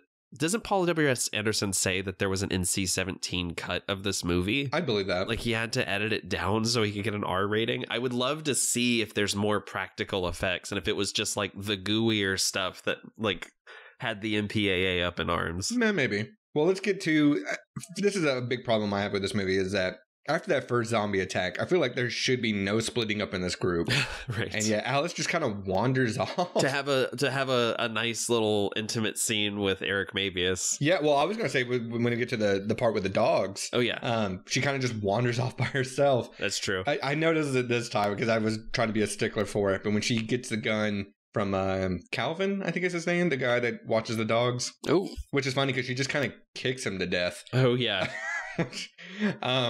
But I stopped counting after 8 because there's 8 dogs, I think, and she fires like 20 bullets. It's a very large clip on this gun. This is another case that I think the dog close-ups are very good. Like the gooier practical effects are very good, and some of the CGI is really dodgy. But yeah, they mostly, like, these to me are like the most accurate to the games in terms of like the design. I love how they look. Oh, the dogs look good. Yeah, I'll say the dogs look pretty good. I agree. They look best, I think, in Extinction. They got it right. Yes. Really good. Yeah. In that kind of cage moment right at the beginning, that kind of pit. I think there's something to be said for Extinction being maybe the best of this series because it has that fun Mad Max vibe, which I love. You get like the fight, like you said, the fight with the hillbillies at the beginning is really fun, like the scavengers. But you also get the dogs looking more accurate. You get crows. Like there's some stuff that they do in that movie that you wish was kind of spread out a little more liberally through the series. Well, here's my problem with the franchise going forward from this movie. Yeah. It's a huge glaring error in its Mike Epps' character. Oh, Kmart? No, not he's, Kmart. Kmart's the girl. What's his name? I can't remember. I can't remember either. I watched Apocalypse recently, and that movie holds up until the introduction of his character. Oh, I mean, Jill Valentine is the most accurate any character has looked in those movies. Yeah. And I think, I don't know who that actress is, but I think she does a fantastic job as Jill. Sienna Gilroy. Yes, she's fantastic in So the movie. great. But then they give Alice everything to do that Jill should be doing. Yes. Yeah. To the point where like Jill like starts to fight somebody and then Alice has to like set a fire that actually takes care of things. LJ was the name of Mike Epps' character. Why haven't we taken off yet? Because they usually drive a Cadillac. That's right. Oh my God. Him and his gold Desert Eagles. And when he stops to pick up the prostitutes and realizes they're zombies, I'm like, this is just a walking caricature and the worst. I do like the gag where Nemesis like lights up that building, takes out all the STARS members, and LJ is just still standing there. I think it's really funny. But, it's funny, I mean, sure. for the wrong reasons. It's not a good movie. No, it's not. We'll have to eventually do that movie. And then Nick, if you're interested, you're more than welcome to come back. We can finish out this franchise. Yeah, 7 years from now, we'll do one for every season. Yeah. When we're drawing unemployment, Social Security will be covered final chapter. That's right. I gotta ask, there's got to be a scene missing here.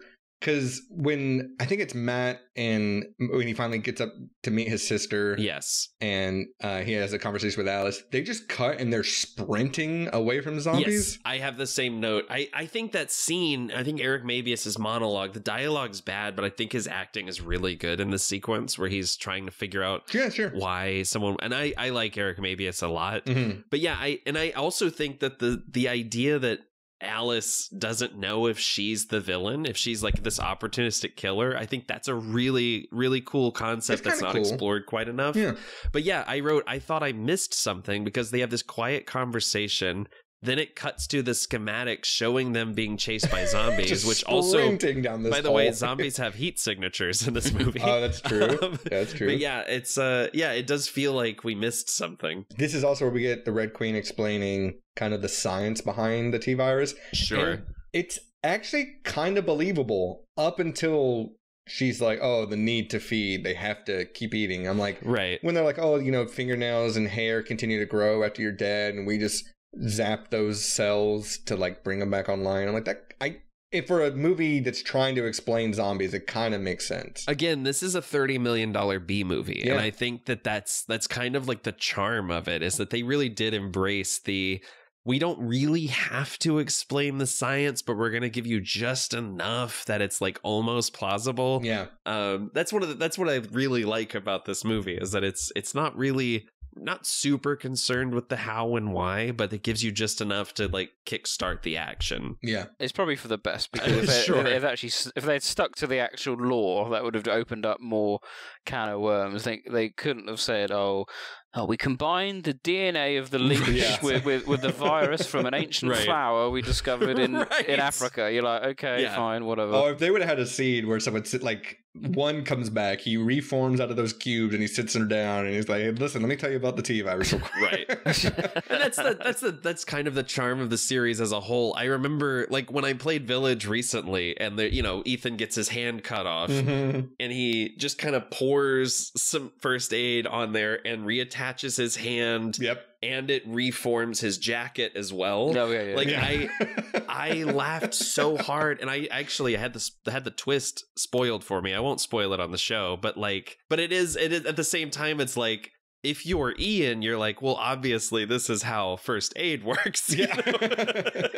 No, it's funny because that twist in Village, it's like, well, duh. Like, it kind of makes sense from the player's perspective. Oh, I love it. I'm a big fan of the twist in Village. Oh, it really doesn't. It really doesn't. Oh, I could spend hours speaking about. Oh, the sure. twist. Well, I just mean like, in 7, you get your hand cut off with a chainsaw, and then you reattach it with staples and a liquid. Yeah. And you're like, no, I guess that works, and you keep this going. Is functional. Yeah.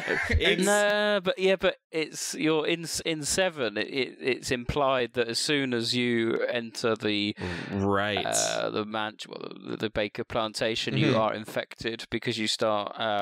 You're infected with the mold quite early on, which is why you're able to, as you said, reattach your hand or something like that. Right, exactly. Well, that's what I'm saying. That's they kind of play that as a twist in Village a little bit. That's what I'm saying. Like, that's how you're able. But it wasn't needed. It's explained in 7. That's what I'm saying. By the end of the at the end of the game.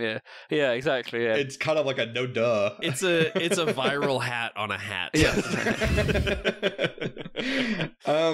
It's like getting bitten in the same exact spot you were already bitten by a zombie. Or struck by lightning twice. I didn't notice this before, but when they're in the sewer, Matt drops a "get over here." Yes. Which I thought was a kind of little funny nod to Mortal Kombat. Oh, I laughed at that too. Yeah. I never noticed that before. Yeah. And then I just wrote down, I was like, dude, you guys got to stop letting Rain get bitten, because she gets bitten by JD again, right?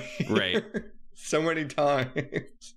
We haven't really talked about him that much, but Kaplan. Yes. The character of Kaplan. I think the actor is really going for it. Like, I think so too. Yeah. He does give a very good, like, I'm not cut out for this, I'm just the tech guy kind of performance. Mm-hmm. Like, especially when he is the reason they all get killed by the laser hallway. Yeah. It's expounded on a little bit more in the book of like, he missed a line of code and that's why he didn't see it, and that's why all of them get killed, because he shuts it down right as it's too late. He is in another exceptional / terrible video game adaptation. He's in the DOA movie. Oh, I never saw that. Which is terrible but hilarious. I believe if you want to see a movie where Eric Roberts puts on high-tech sunglasses that let him do kung fu, then you're in luck. Oh, I mean, that sounds like Heavy Rain with the high-tech sunglasses. Yes, right.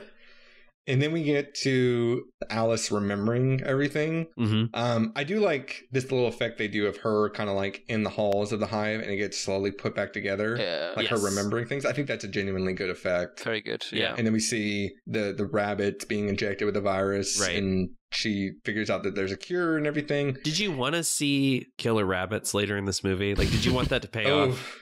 like one rabbit infected with the virus. I mean, I wouldn't have been opposed to it. I'm just gonna say that. Like, if it was on the train or something with them when they got there, that would have been fine. That's the final boss. Yeah. I do think this is when I noted. I was like, dude, I think Michelle Rodriguez might be too good for this movie, because her slowly becoming a zombie, she plays it fantastically. There's so many sequences in this movie where she has her head down and she's kind of just like twitching or like wigging out a little bit. Like her physiology, you can chart her physiology changing. It's a very good performance. That's in the background of this movie. And I was actually watching the BTS materials of this movie last night, and she was having so much fun on set. Oh, sure. Like, she was really into this movie. And like I said, I think she gives a great performance. I think when she finally does become the zombie, she rules. It's terrifying. It's really fucking good. I also think for a high-tech, and might be a continuity error too, for as high-tech and like a state-of-the-line facility that the Hive is, you would think that the Red Queen would have some kind of protocol in effect that when the T-virus is removed from the storage case, that there's some kind of like alarm that sounds. Right. Like, or when it breaks, like it takes a few seconds and then she finally releases the gas that kills everybody. Right. It's kind of weird. Or that at no point did she say, actually, turn around. It's on the train. Yeah. That's a good point too. Like, I don't know. Spence is walking around with his face exposed this entire time. Right. And she never logs, hey, he's not one of the 3 scientists working on this virus. He's the guy that I filmed on the cameras stealing the T-virus. Yeah, it's a little bizarre. But it is one of those things that you just have to sweep under the rug in order to get into the plot. Yeah. By the way, I gotta ask, when you guys first saw this movie, did any of you put together that Spence was the one that stole the virus initially and spilled the coffee on the guy and everything? I didn't, but it's so funny because when you're watching for it now, you see him in the opening scene. Like you see him shut the door. Yeah. No, I'd say I didn't. I didn't really. Well, I feel like the movie tries to purposely put him in the background and like not do much with his character so you forget about him for the most part. But I mean, when in hindsight, when they find him on the train, I'm like, oh, well, that's clearly the guy. Why else would he be in that storage closet? But like, even in the sequences where they're trying to rescue Kaplan, you don't see him. Like there's that scene that I wrote down. This is like a microcosm of the movies. There's 4 people struggling to hold back the zombies in the background while Alice is like kicking ass. Like she's fist fighting and twisting necks. She throws a zombie down and it looks like she just kind of dislocates his shoulder and it kills him. Like that's very true. A very odd shot. It says in the book too, I can't remember, I think it's Rain, from her perspective, she's like, oh, Alice kicked a zombie to death. She has to do that 500 more times now or something like that. Like that's great. She jumps up on the pipe and like grabs the zombie with her legs, which puts her in perfect position for the zombie to bite her thigh. Right. But it is what it is. But then we get all that shit with Kaplan, including a suicide fake out. Yeah. And then he just looks over and spots the hallway he can use to leave. Yeah. It's very, like, if he didn't notice that, it would have been very similar to the ending of The Mist, where like, man, if you just waited just a few seconds longer. Yes, yeah, absolutely. Yeah. And also, I mean, again, you kind of have to buy into it, but you would think that if they're working on a virus as deadly as the T-virus, and they have an antivirus, that they would just administer that antivirus to all of the Umbrella employees, so this type of thing doesn't happen. But I guess that's Umbrella cutting corners or whatever. It is totally Umbrella. That's exactly what they would do. Yeah. That's exactly right. Yeah. And then this, of course, is where Spence realizes that he's the bad guy, which is kind of funny. Explain to me his plan. So is the idea that he misinterprets what Alice wants to do, or does he have his own ideas of selling the virus? It's in the book a little bit better explained. Okay. Where he and Alice are Umbrella employees, and their whole point is they're in charge of the mansion. And because the mansion is an entrance to the hive, they're trying to ward off tourists or potential like, stragglers or something that come in there. But they pose as husband and wife to keep the press off of them. Right. Basically, to like, oh, they just happen to live in this mansion or whatever. Yeah, that makes sense. And then Spence notices Alice. You see it in the movie, him having the conversation with Lisa outside, and he has that microphone that he's hearing everything. And he realizes, oh, Alice is kind of betraying the company. And his idea was like, well, if they're going to try and bring down Umbrella, I'm going to steal the T-virus. And it's the same as every villain of Resident Evil. They're like, I'm going to steal the T-virus and sell it on the black market. Right. But the implication is that their cover chain, like they fell for each other, because you do see them like sleeping together as well, which I think is a thread of a cool idea. In the book, it's a little... I don't want to say better explained, but it is expounded on a little bit better. It's like Alice was not really taken by his personality, but she thought he was hot and that he would at least be good in bed. She's correct. I mean, he is very attractive. And then if you watch Altered Carbon, the dude has a huge dick. Oh, well, cool. I guess let me put Altered Carbon on my watch list. But no, I think it's just he's the stand-in for like a Wesker type or something like that. He's just gonna take the virus and sell it to the highest bidder. He is the closest thing we have to Wesker in this movie. I do agree with that. Yeah, that's pretty much it. Like it starts and stops like that. Yeah. Interesting. Okay. Oh, this is around when we get my favorite Rain line in the movie where she says, can I guess? Yeah, go for it. When we get out of here, I think I'm going to get laid. It's a great line. I don't. She delivers it so perfectly. No, I agree. I also, again, I think her performance is great when she goes for the axe and she's going to break the window, but she sees all the holes of someone trying before, and she just goes, "Oh fuck!" Which is a great callback to that opening sequence where like the axe only takes out one piece of the window. Oh god! And then the book, the glass has a specific name. Really? Because it's an umbrella creation. This sounds like a Tolkien novel. It's like we have to hear about like the history of the mines of Moria before we can even meet the Balrog. We kind of do. It's called like, oh fuck, what's it called? It's like plastiglass, like plastic and glass. Come on. Yeah, I know. That's great. But it's anyway. This is where we get introduced to a stealth zombie that rises up out of the water and bites Spence. And I'm like, man, you gotta watch out for those stealth zombies. I do love that the implication that everyone else in the room has seen the zombie and they're just playing the quiet game. That's I like that. It's pretty funny. Yeah. And then we get one of the most confusing parts of the movie to me, and it always confuses me, and then it's just a Deus Ex Machina.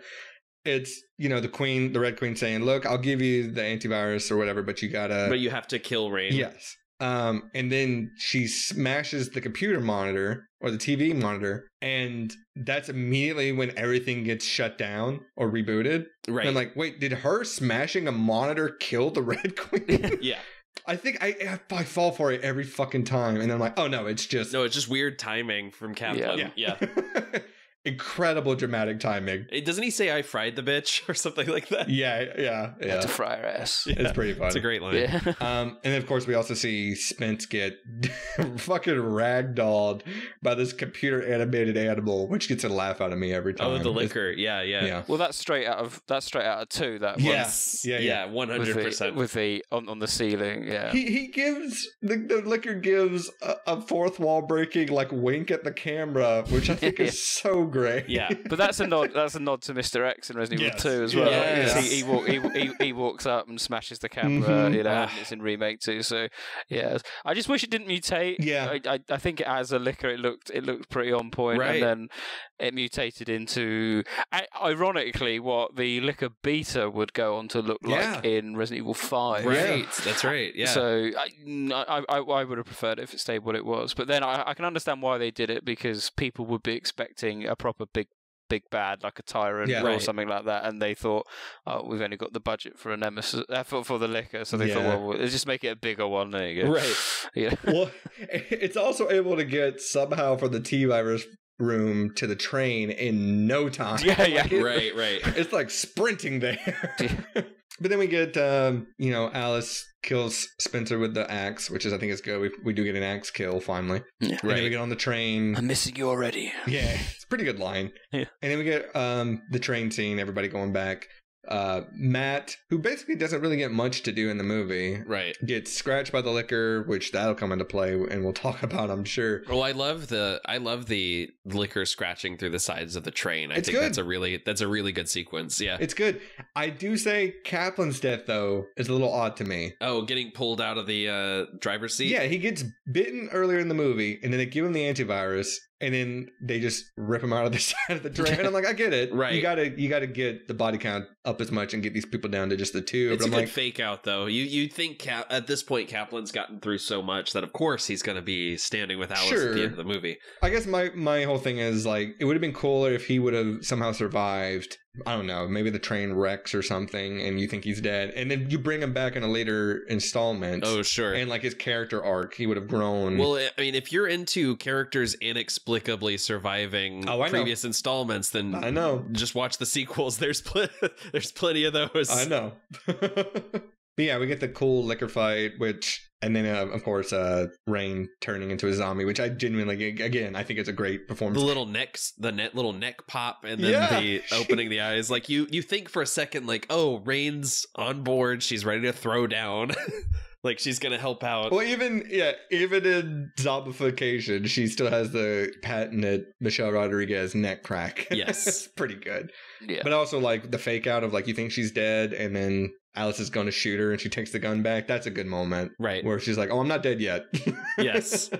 But yeah, when we have the fight, the liquor gets the inexplicably explained rods that are just on this train. Right. Oh, yeah. Like in case they have to build something, there's plenty of, which is insane because also there was like weird construction stuff in the last movie we covered. Yeah, in Freddy vs. Jason, just weird construction stuff going on. Yeah. But also, I get a kick out of the slow-mo bullet that Alice shoots liquor with that basically does nothing. Oh, yeah.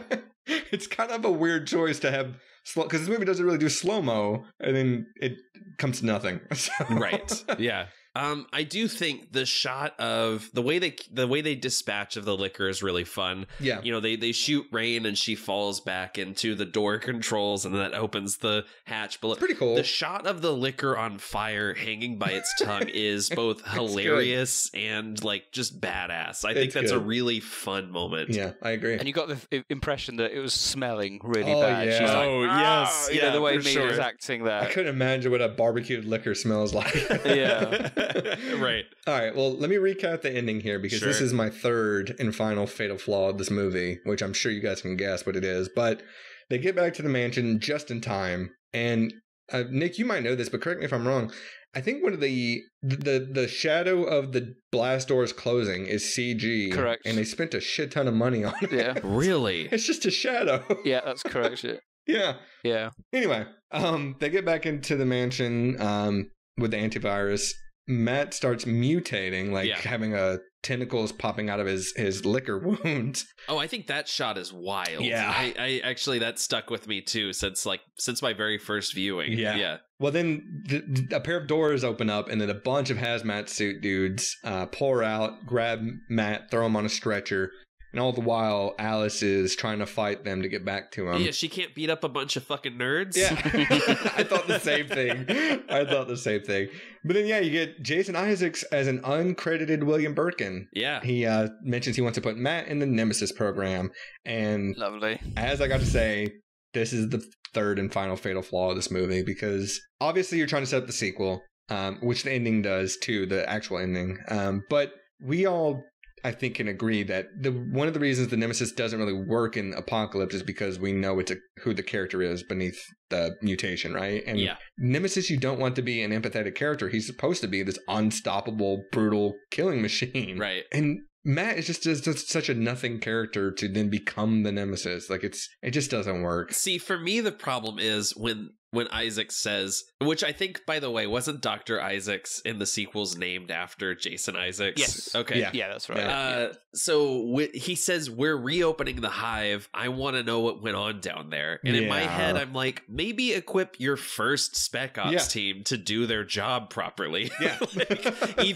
either give them correct schematics or give them a fucking camera so they can show you what they've found. Yeah. It does work. I mean, this is the thing with Umbrella and what goes on. There's all sorts of rival factions. That's true. You know, the assassination of Birkin, for example, in Resident Evil 2 is because he was thinking about defecting to the US government. So the US, so Umbrella send in the USS and Hunk to kill him. Oh, yeah.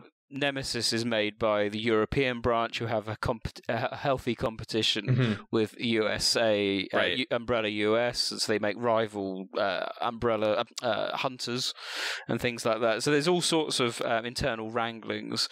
Birkin is an enemy of Alexia Ashford in the games, because of her age and their genius. So there's lots of competition. So that's true. It's not out of the realms of possibility that they would give them this could be another team that comes in and find out what the other group knows. Easy, yeah. That's true. That's true. I guess it's on brand for Umbrella. Yeah. I guess from a movie, like a screenwriting aspect, I'm just like, I don't know. And plus, sure. It's also kind of a hat on a hat because this ending, the actual ending, is top tier for me. Like, this ending rules. Yes. Mally has coined a term on this podcast, Nick, where he's like, this is a rock and roll ending. Yes. Like, it's just badass as shit. Like, she wakes up full of needles and wires and she screams as she pulls them out of her. Yeah.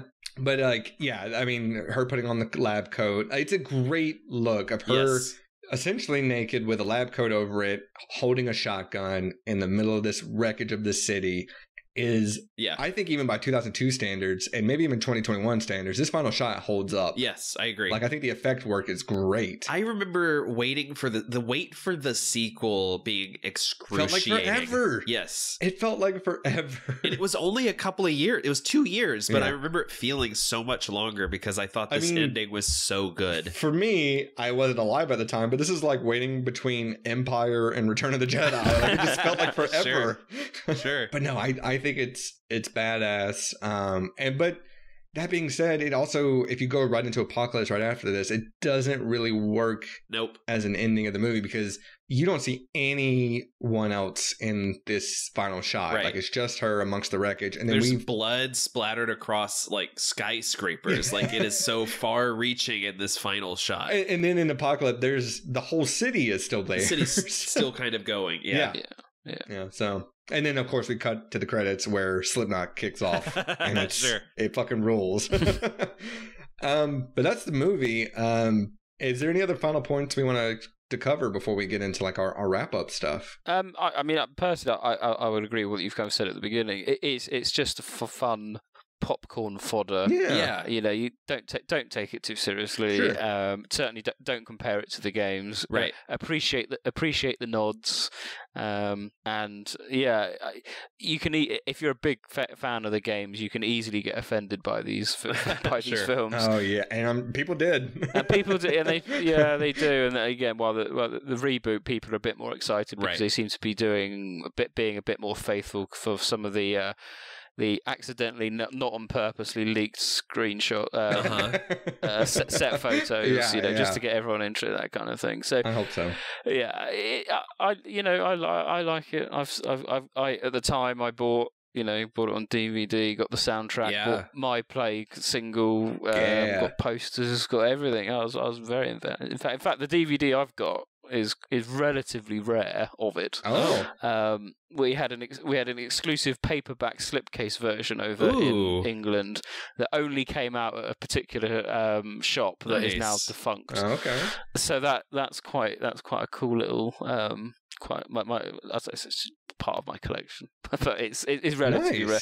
It's cool, yeah. It's quite good actually. Right. But yeah, I like it. So I picked a lot of them all up again because we were starting to do audio commentaries for them, and I still think the first one's solid. I agree. If it's just if they just stopped at maybe like the third one, right? I think it would have been like a solid sequel. But yeah. But then even like the fourth one, I'm looking forward to watching again simply because it was filmed with the James Cameron's 3D fusion cameras. Oh yeah, that's right. Yeah. And things like that, and even Final Chapter, by all accounts, from what I've read, is a demo worthy for Dolby Atmos. So I'm quite keen to hear how that works.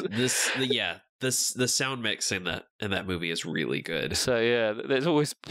I think some of the action is a little hard to follow, but it's a $1 billion franchise. The movies they've done really well considering, and this one. This one obviously did really well. So yeah, I'll always maintain that the first one is a solid. 6.5, 7 out of 10. Yeah. From my point of view, I am right in the same wheelhouse there. Yeah, I think this is a perfectly adequate adaptation. Yep. It's not too close to the games where if you'll be lost. I think a general audience appreciates it. But man, I'm very excited to hear your commentary on Final Chapter. That's going to be a day one download for me. That won't be. We're only up to Afterlife. Okay. So we got a while to go. Yeah, I mean, like I read the Romero script. I was for this, just going to say you read the script, Nathan, and you're talking about. Sometimes you can be slavishly devoted to something and it doesn't work. And this one almost, I think, would have made people even more frustrated than the movie we got. Because, Romero did that great live action Resident Evil 2 commercial, which got him the gig to pitch this movie. And it's weird because it includes characters and situations from the game in ways that we don't quite recognize. So I almost feel like it's even more of a tease than not having the characters at all. Like we have, George Romero's script includes like the main characters are Chris Redfield and Jill Valentine, who are a couple in this version. Ugh, I don't like that. And Chris owns a ranch, and he like makes a lot of jokes about just being like a regular farm boy.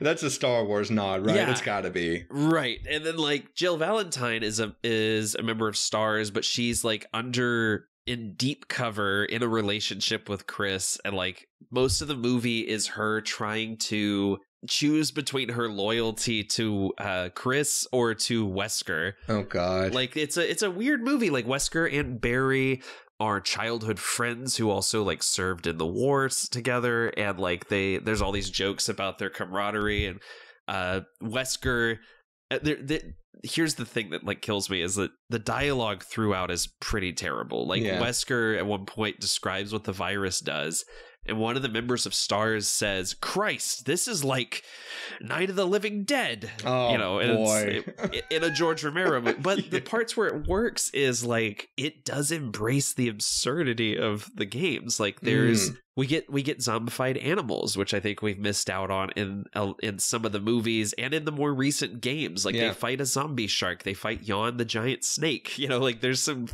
fun stuff. Live action Yawn, I'd be interested in seeing. They actually have to find and use different colored keys throughout the movie. Okay. There is a laser net, but it's actually just a trip alarm that then shoots acid at people. Well, shit, all right. Yeah, it culminates in a fight with the Tyrant, which for some reason the script goes out of its way to specify has the heart of a rhinoceros. Wow. All right. The only knock that I like really have against this script is that it ends like crazy abruptly because Wesker has like wired bombs underneath the city to his heartbeat, and when he's killed by the Tyrant, the city explodes. And so it like slams to credits like as soon as the city explodes. Oh god. I think we did get, like, as much as I love George Romero, I think we got the better movie. Even though it's not like a strict adaptation, it's still a really fun popcorn film. I think I agree based on what you're telling me. Yeah. There's more to learn from the Romero movie. I'm interested in reading it. Oh, for sure. Like, I think it's still worth a read. I think you should read it. It's really fun. I'm just doing, like, cliff notes, basically. Sure. I have a little bit of trivia that I want to throw out to you guys and to the listener before we get to the wrap-up stuff. But did you guys know that this film originally had a different title? Ground Zero, right? Yeah, I was going to build up to that. But no, I'm sorry.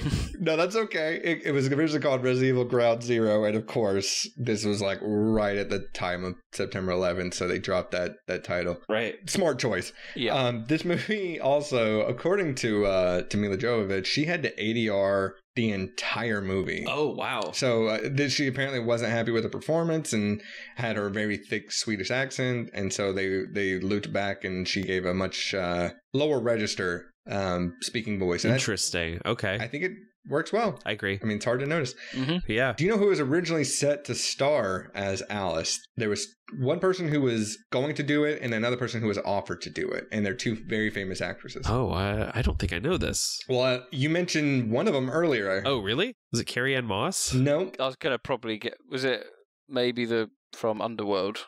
Oh, Kate Beckinsale? No. Oh. Sarah Michelle Gellar. Oh. Was originally set to star as Alice, yeah. Interesting. Okay. Oh, I didn't know that. And then actually, Gwyneth Paltrow was offered the role. Oh, no thanks. That's all right. Yeah. I'm confident saying, no thank you. I do think Roger Ebert's review, if you haven't read it, is quite entertaining for this movie because both this movie and Apocalypse are two of Roger Ebert's 50 most hated movies of all time. Whoa. And his review is scathing. We've talked about Roger Ebert before though, where I think like he does not like horror. He's not a big fan of genre film. Yeah. Like it's very kind of a sticking point with me when it comes to Roger Ebert reviews. Can I read my favorite line though from his review because it's fantastic. Absolutely. He says, "The characters have no small talk. Their dialogue consists of commands, explanations, exclamations, and ejaculations. Yes, an ejaculation can be dialogue. If you live long enough, you may find that happening frequently." That's insane to put it in your movie review. What a baffling sentence. Also, the word zombie is never properly spoken throughout the movie, which I think is kind of impressive. Right. And my last little bit of trivia here, and we've talked about this before on the show, but sometimes, Nick, I don't know if you've ever frequented IMDb, but sometimes the trivia sections can be kind of wild for movies. Yeah, sometimes it's bullshit. Sometimes it's like full on like someone being like, oh, I found a connection, and then it's just something hilarious that they thought of. This is the third one, and it's also a bit of insanity. Okay. This is my favorite bit of IMDb trivia for this movie. It says the final fate of the Matt character is known to fans of the games, ... and to those who watch the sequel. Oh my god. I'm like, well, no shit. So you know what one of my favorite bits of IMDb trivia, like of all time, is on the Batman Forever page. Oh god. Dr. Chase Meridian's name is a reference to the fact that she's chasing Batman. Oh god. I was like, that's not a reference. Like, what are you talking about? They've since corrected it. But back when we did Terminator 3 on the podcast, the IMDb page for that was insane. Was it It really? was people being like, the Terminators could have stopped Nazis and stuff like that. It was oh my god, wild. Wow. It was the Wild West, man. It was untamed. But that's why I appreciated Matt Gorley used to have a thing on I Was There Too, where he would ask the actors, like, is this actually true trivia? Yes. Or can you like dispel this? Debunk it. Yeah. All right, guys. Well, let's get into the wrap up here. Sure. I want to talk about, because this is typically something we talk about with horror movies, the best kill of the movie. Yeah. I'm gonna take a guess that it's got to be the laser hallway. Is the best kill of the movie? Am I wrong? That was close. Oh, for me. Okay. My favorite is the liquor kill. I think it's really fun. Yeah. It is fun. I'll tell you that. Nick, what about you? Do you have a best kill? It's hard to rule out the laser one because it's so iconic. Mm-hmm. It shocks you really, actually. Yes. You're like, oh my god, Yes. they've just killed off half the cars. Right. And then equally, and in the elevator one at the very beginning, you're like, Oh, yeah. sure. yeah, that's Yeah, 2 iconic death scenes in this movie. Absolutely. and not one of them from a zombie, which That is is true. which is a point we've discussed. That is It's like, true. I don't know. I'm tempted to say the liquor getting Spence at the end, just because it's that it's a nice homage to. Yes, I agree. And it's a That's a rightful good one. death. Like, it's a well-deserved one. It is. It's like, oh my, and then Right. it just drops on him, and yeah, I think I'll go for that one. Okay. All right. Well, regular listeners who know the show will know that we have a bunch of different little fun segments here at the end. Yep. One of not my favorite ones here is Prop Cop. So, for new listeners, this is there's tons of props in this movie. Yeah. And we want to add one of those props to each of our collections. So, we'll pick the best one and we'll claim that one as our own. Nick, you're our esteemed guest. Is there a prop in this movie that you think would be cool to just have in real life? So this is actually a true story. I nearly did get a prop from this film. Oh, wow. And it was an actual Cerberus zombie dog model. That's right. I think you've told this on the Resident Evil podcast before. I have. Yeah. It's such a long time ago, and I struggle to remember precise details. But my cousin at the time worked for Framestore, which is the computer animation, Right. who did Batman and things like that. Mm-hmm. And anyway, so I think either he or his friend worked on this film, or at least Framestore, I think, did some part of this. It must have been like the work experience boys or something, who knows. Uh-huh. But my cousin was told that when his friend went into the storeroom of Framestore, or whatever a special effects company it was, there was the model Cerberus just out the back, been thrown out or something like that.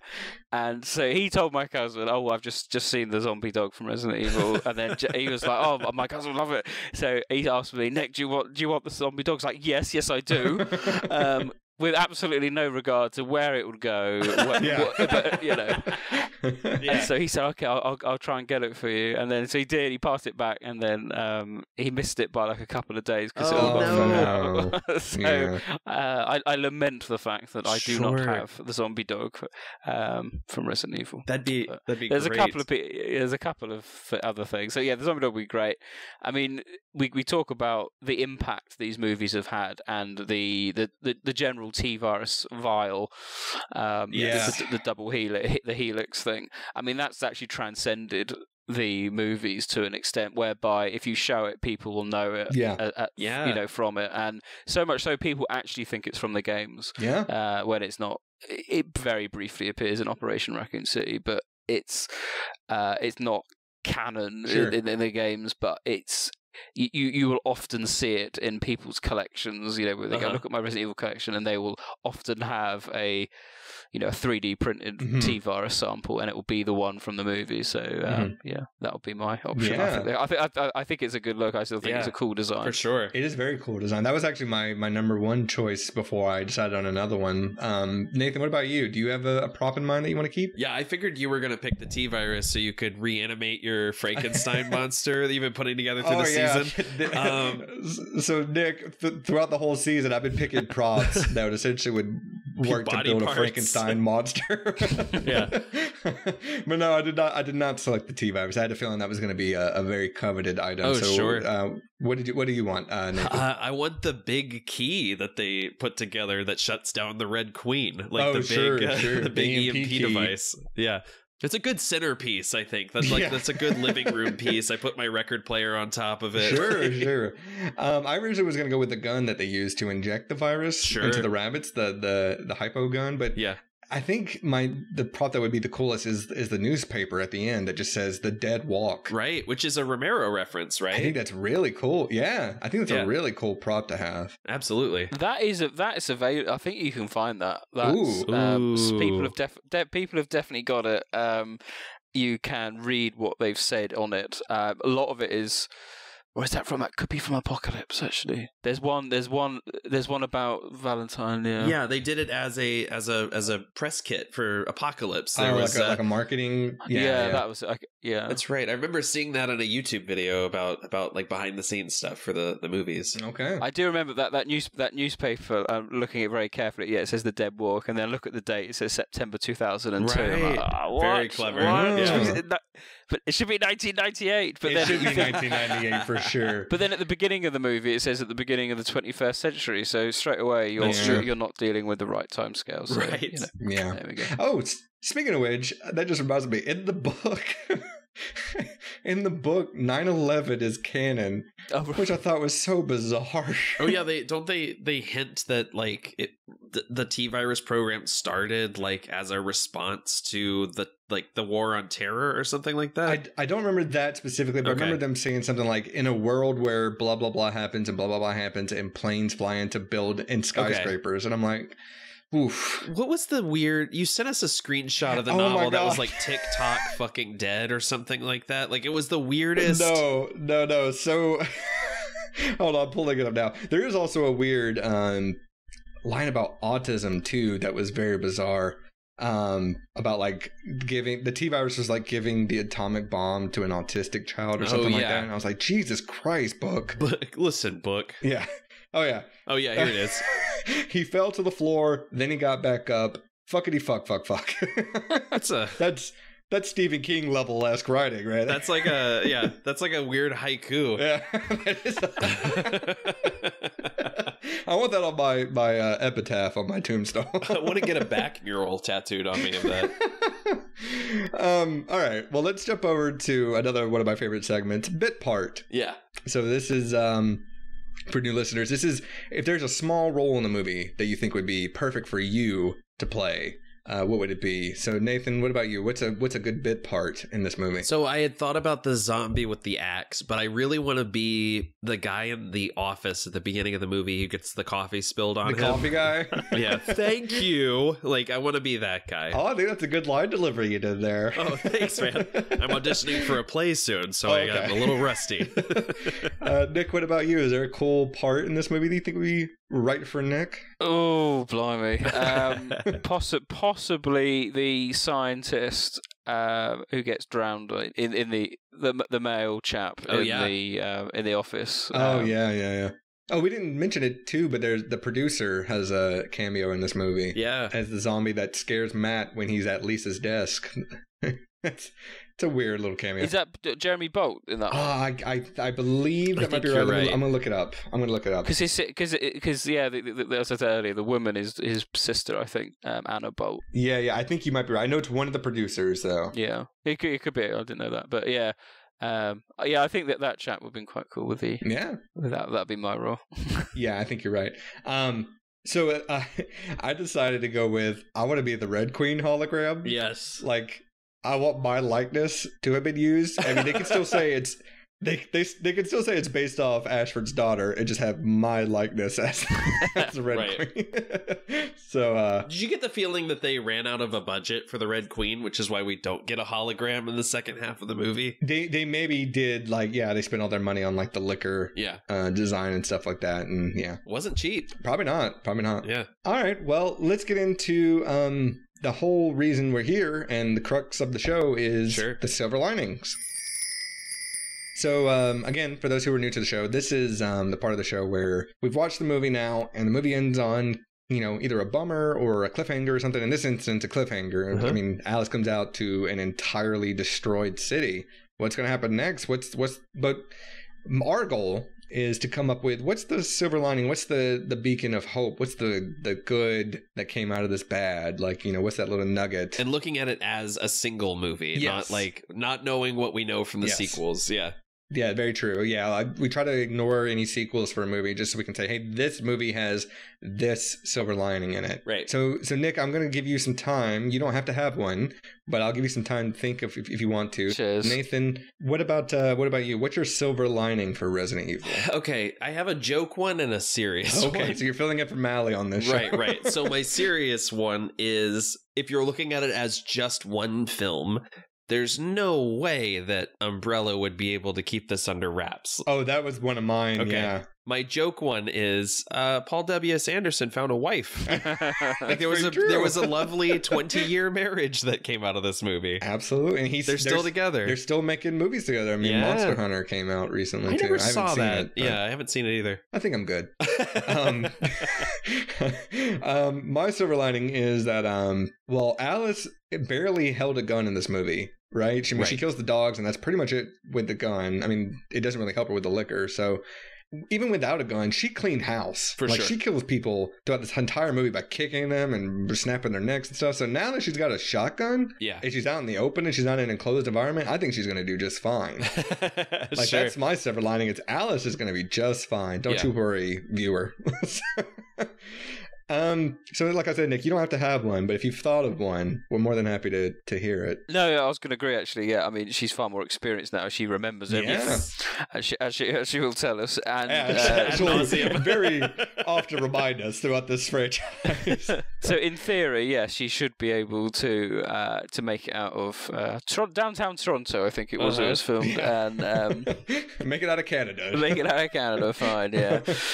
But yeah, I mean, from a kind of out of universe perspective, it's, even though it's not as well liked within the kind of gaming community as you'd imagine, it's still part of the fact and a contributor towards the fact that the series has been going on 25 years. Absolutely. It's done well enough to warrant a reboot. It's done well enough to warrant a Netflix series, and it's done well enough for Capcom to invest in doing CGI films. Yeah. I think alongside like Final Fantasy Advent Children as well, I think that spurred them on a bit. Which I also think is a good movie. Yeah. And, there's clearly a market for it. And as I've often said, the impact he's had on the series has been quite significant. Definitely. There is a lot more references. I'm annoyed at myself for not remembering all of them, because I did write them all down once to remember what all the links were. But, the only thing that surprises most people is that Alice has never appeared in any game. Right. That is surprising that there's not even like a nod to her. You've got a dress in Outbreak File 2, which is, I mean, it's not even exactly the same, but considering you've had loads of spin-offs and skins you could put on, I think it would make sense to put her in Resistance. Why not? Yeah, exactly. Why not? Even chuck her in the upcoming Reverse. Still not here yet. Right. Not here yet. Well, why not? And people wouldn't necessarily mind if it's in that. If it's not in that you get into that canon gray area with those spin-off things like Reverse and Resistance and stuff. Because there's a lot of people that came into the series because of the movies. I did a convention last year, and I was just kind of talking to people about my podcast and the games and why I got into it, and then someone in the audience just said, "What about the movies?" And I was taken back by it. She was saying that she watched the movies first, and then went to play the games. Right. And it's like exactly my experience with Silent Hill as it happened.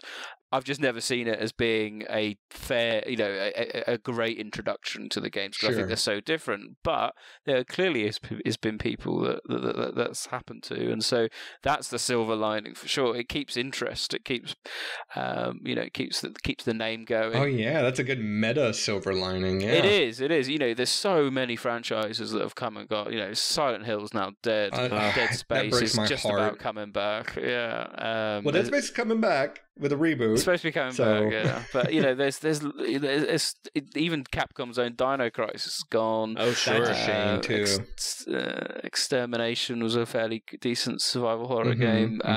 There's loads of franchises that have just been and gone, and RE's still there. Yeah. The movie is certainly a factor in that longevity. Absolutely. Sure. No, I think that's an often overlooked thing, is that the people that love the games kind of look down on these movies, but like them or not, it kept Capcom going.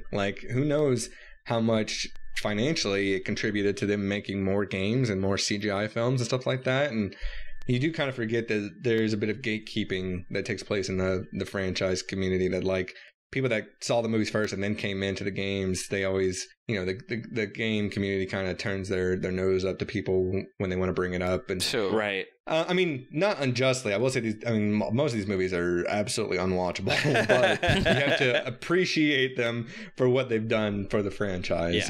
For sure. Infinite Darkness that just came out, I thought was fine. I thought it was totally fine. I still haven't seen it. I need to check it out. I highly recommend you check out Nick's podcast on it, because you guys kind of hit every single point that I wanted to make about it too. But I'll do a watch along then. Yeah, that sounds good. There you go.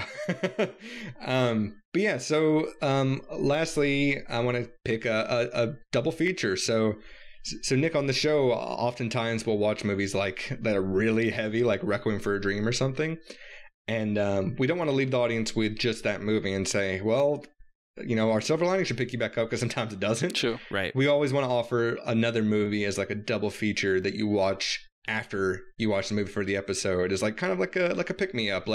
Hey, that you might be in bad spirits now, but watch this movie and you'll feel better. So we have the double feature. Nathan, what do you got what's a movie you should watch after Resident Evil if you're kind of left on a cliffhanger there? What's a movie that's going to round you out? Well, if you haven't gotten your fill of kung fu, zombies, and techno, you should watch 2000's Versus, directed by Ryuhei Kitamura, the director of Godzilla Final Wars and Midnight Meat Train. Nice. It is a bizarre little super low budget action movie that has a very similar vibe to this one, and a very kind of nonsensical plot, but some of the wildest zero budget gore and kung fu action that you could think of. Okay.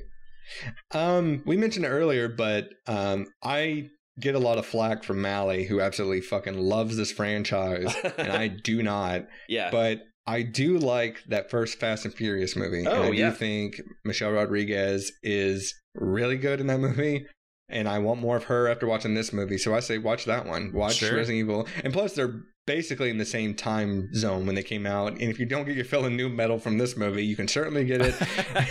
You can certainly get it in the Fast and Furious. So and last week's movie, Freddy vs. Jason. Yeah, this is just a new metal centric month we got going on here. We sure do.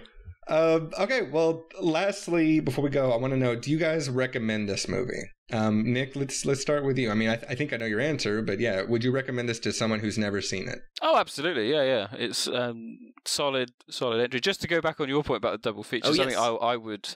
I would pick up on as a real left field. If you're keeping within the RE series, it's obvious you could suggest I'll watch Degeneration or Damnation. Yeah. What you should watch, if you can, before it gets taken off YouTube. Oh no! Is within the franchise is Biohazard, which is the Japanese name for Resident Evil. Biohazard: The Stage. Ooh, what is this? I've been meaning to watch it. I heard you guys' podcast on it, and it sounded good. So in Japan, obviously they license out their name quite a lot, but Biohazard: The Stage is a stage show of Resident Evil, but it's a brand new storyline. Oh my god! Yeah, this is right up Nathan's alley, Nick. You have no idea. Oh, it's okay. Yeah. Oh, blimey! Now that was a question. When's it set? So it's set in Australia with a university kind of outbreak that happens with Rebecca Chambers making a triumphant return. Chris Redfield's there. BSAA come in. Pierce from Resident Evil 6 is there. So it's pre-6, post-5. Yeah, and you're a big fan of Pierce. I love Pierce, yeah. From what I've heard on your show. I mean, and yeah, this is really, and of course, I mean, sadly, it also stars who recently passed away, Sonny Chibi. Oh yeah, Sonny Chiba, yeah. Sonny Chiba, yeah, he's in it as well. Oh wow, whoa! One of his last things he did. This is insane. It is for as I said, it's a stage show, and it's been filmed. Yeah, professionally filmed as well. It came out on DVD in Japan as well, which I'm desperate to get a copy of. But oh my god, I am 100% watching this tonight. Like you have no idea. Incredible! It's a really good storyline, and yeah, it is on YouTube. Just make the English sub version is on YouTube at the moment. Awesome. Well, there you go. That does sound like a good double feature. But it's a really good storyline. And it is canonical. It's part of its official, canon, if you like. Wow. So yeah, there's been more after that. There's also something called Biohazard: The Experience, which we're not sure is canon or not. That's almost like a you're in a big mansion kind of house testing facility or something like that. That's quite cool. Then there's also Biohazard: The Voice of Gaia, which is a musical Resident Evil, which is yeah. This is about singing zombies. Don't ask. I am pitching this to my local theater next year. Like, that sounds great. But yeah, they're the three. You've got the stage, the experience, and then the Voice of Gaia. But the stage is the one. It's written by Kobayashi, I think. Oh wow! Who did some, for 5 and 6 and things like that. So yeah, that I would recommend anyone that if you can watch it, and it's a good couple of hours. The practical effects are very good. Yeah, it's a good 2 hours, but well worth watching. And as I said, the English sub is on YouTube at the moment. It may be taken down, so right on. It's been taken down before, but yeah, well worth a watch. All right, awesome, great recommendation. I'm so excited about this. Yeah, you have no idea, Nick. You just pushed all of Nathan's buttons. Plays, musicals. As someone who's watched the Mortal Kombat stage show and Ninja Turtles coming out of their shells tour. Oh my god, coming out of their shells is a staple of my childhood. This makes me so happy right now. And as a theater nerd in general, this is so cool. Yeah, it is great. Yeah, it's they have a nice flashback as well to the mansion incident, which is really cool. So. Oh, excellent. I'm surprised. I mean, is Resident Evil: The Experience? If it may be this, but I'm surprised Capcom hasn't done any kind of themed escape room. Oh, they have. Oh, there's been loads. Yeah, I was gonna say they have to have. Yeah, in Japan they've got Biohazard: The Real, and there's been 3 versions of them, which have been kind of like escape room, but walk through things. Awesome. That kind of things. That they've been really good. Set in Raccoon City, as a kind of RPD officer. There's been that sounds dope. Biohazard: Valiant Raid, which is the VR VR experience, which you play as kind of like hunk type character. Awesome. In Resident Evil 2. There's also Biohazard 7 Walk Through the Fear, which is a Resident Evil 7 prequel, whether it's where you're kind of trapped in the Baker Mansion, and again you've got to escape Jack as one of the people who's just been captured by him. So there's that. They're the big things. They're in Tokyo, I think, but they've had some of these experiences at Universal Studios in Osaka. That's great. They should do a Tofu Survivor restaurant experience. I'm about that. That sounds great. So I would say, in terms of recommendations for this movie, I do think this is a perfectly serviceable movie. Yeah, it's really fun. Yeah, it's fun. I think if you go into it knowing that it's not the games, and that it's kind of a fresh take on things, you will enjoy it. Like I'm of this opinion that I think if this was the only live action Resident Evil movie we got to date, it would not get the hate that it gets. I think those sequels really tarnish the main Resident Evil. Yeah. But no, I think this is well made for its time. I think it's fun, it's dumb, it's goofy, it's got some great moments in it, and some genuine creep factor going on, which those later movies do not have. And we talked about music on the Mandy episode recently, and I this score, I forgot how good it is, and I think it's gonna end up going on my writing playlist, my instrumental playlist. I was thinking the same thing. Marco Beltrami doesn't miss. I mean, the Logan score too is really great. We talked briefly about the upcoming live action stuff. Lance Reddick is Wesker. I am so in on. Very on board for that. Yeah. I'm very excited to see what he does with that. And I think Donald Logue as Chief Irons is going to be fantastic. I kind of hope they lean more towards the remake version, because I just want to see Donald Logue just frothing at the mouth, drunk, and just insane. Sure. But yeah, I mean, maybe we'll have to reconvene. Maybe that Welcome to Raccoon City movie will qualify for the show. Yeah. But I guess only time will tell. So Nathan, do you recommend Resident Evil? Oh, 100%. Like I said, I think it's definitely got its flaws, but it's so fun, and it's a nostalgic favorite for me too. This is a prime example of gateway horror. This is an action movie that's got some spooky bits that I think can kind of prime you to watch the granddaddies of the zombie genre.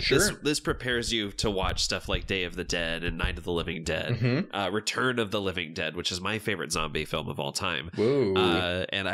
This is a really this is a really fun movie. I would 100% recommend checking it out. Okay. I think so. We're all in agreement. This is a watchable movie, and it's fun, entertaining. Yep. Yeah, absolutely. Absolutely. All right. Well, audience, I'm sure there are plenty of you out there that either agree with us or disagree. So you can send your feedback on what you think about Resident Evil to our email at thesilverliningsplaylist@gmail.com, or you can DM us on Instagram, Twitter, or Facebook. Just search for the Silver Linings Playlist and you'll find us. And lastly, you can find us on our subreddit at reddit.com/silverliningsplaylist. If you haven't already, of course, we ask the usual podcast roundup. You subscribe, rate, and leave feedback. Sure. We post every day on our Instagram and Twitter, so feel free to follow us on there. And if you have a suggestion for a movie that you think does not end in that happily ever after that most Hollywood movies end in, and you think it would be great for the show, by all means, send us your suggestion.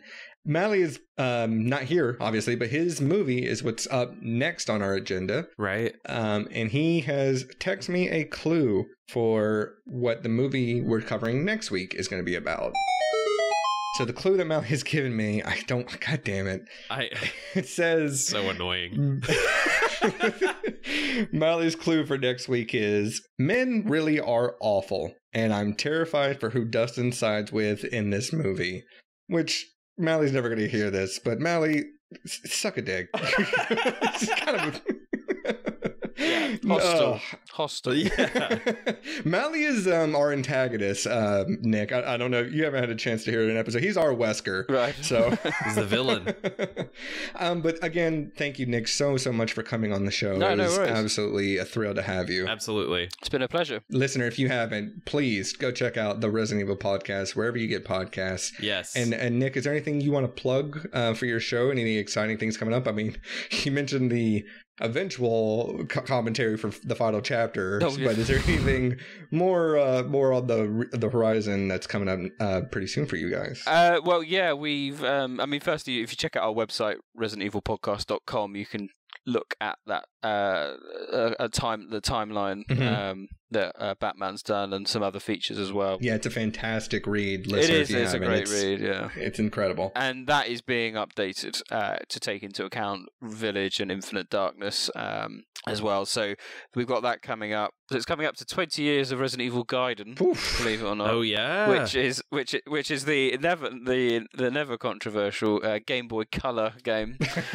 which I also have a soft spot for. Me too. Yes. Yeah. We're going to be doing something on that, and also it's 20 years in September. In September in the West of the first Wesker's Report DVD, which was for most people the first time we ever got any kind of supplemental material outside of Japan. So we're going to have a retrospective look at that as well. But we have got, as I said, we're coming up to our 10-year anniversary, so we've got some big things planned. So that's great in terms of website and things like that. So yeah, keep it there. But there's links to all our Facebook and Twitter on the webpage. So just head over there and join us. Awesome. All right. Well, fantastic. That's a plethora of material and content for you guys to check out. So, Nick, and you also have an open invite anytime you want to come back on the show. Absolutely. Oh, thank you very much. We may even eventually do Silent Hill. I think that movie qualifies for the show. I think so. It's been a minute since I've revisited it. I can't believe we haven't got a Dead Space movie or anything really other than the animated ones. That blows my mind. Hey, maybe this reboot will get that going. I mean, just get John Carpenter to do it. It's before it's too late. It's basically Ghosts of Mars, but good, right? It's Event Horizon. Sure. That's really all it is. Just do that. Anyway, well, rest in peace, Oatmeal. And as always, Excelsior. You're all going to die down here. That was the obvious outro. God damn it. Excelsior! Excelsior! Excelsior! Excelsior! Look it up.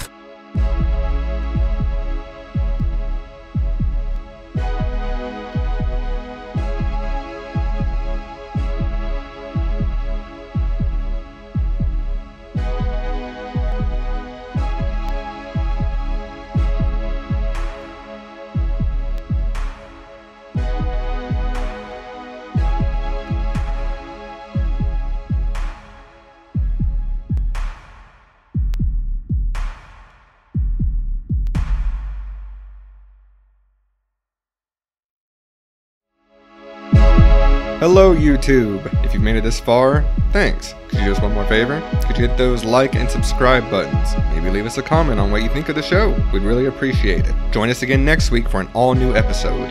Bye.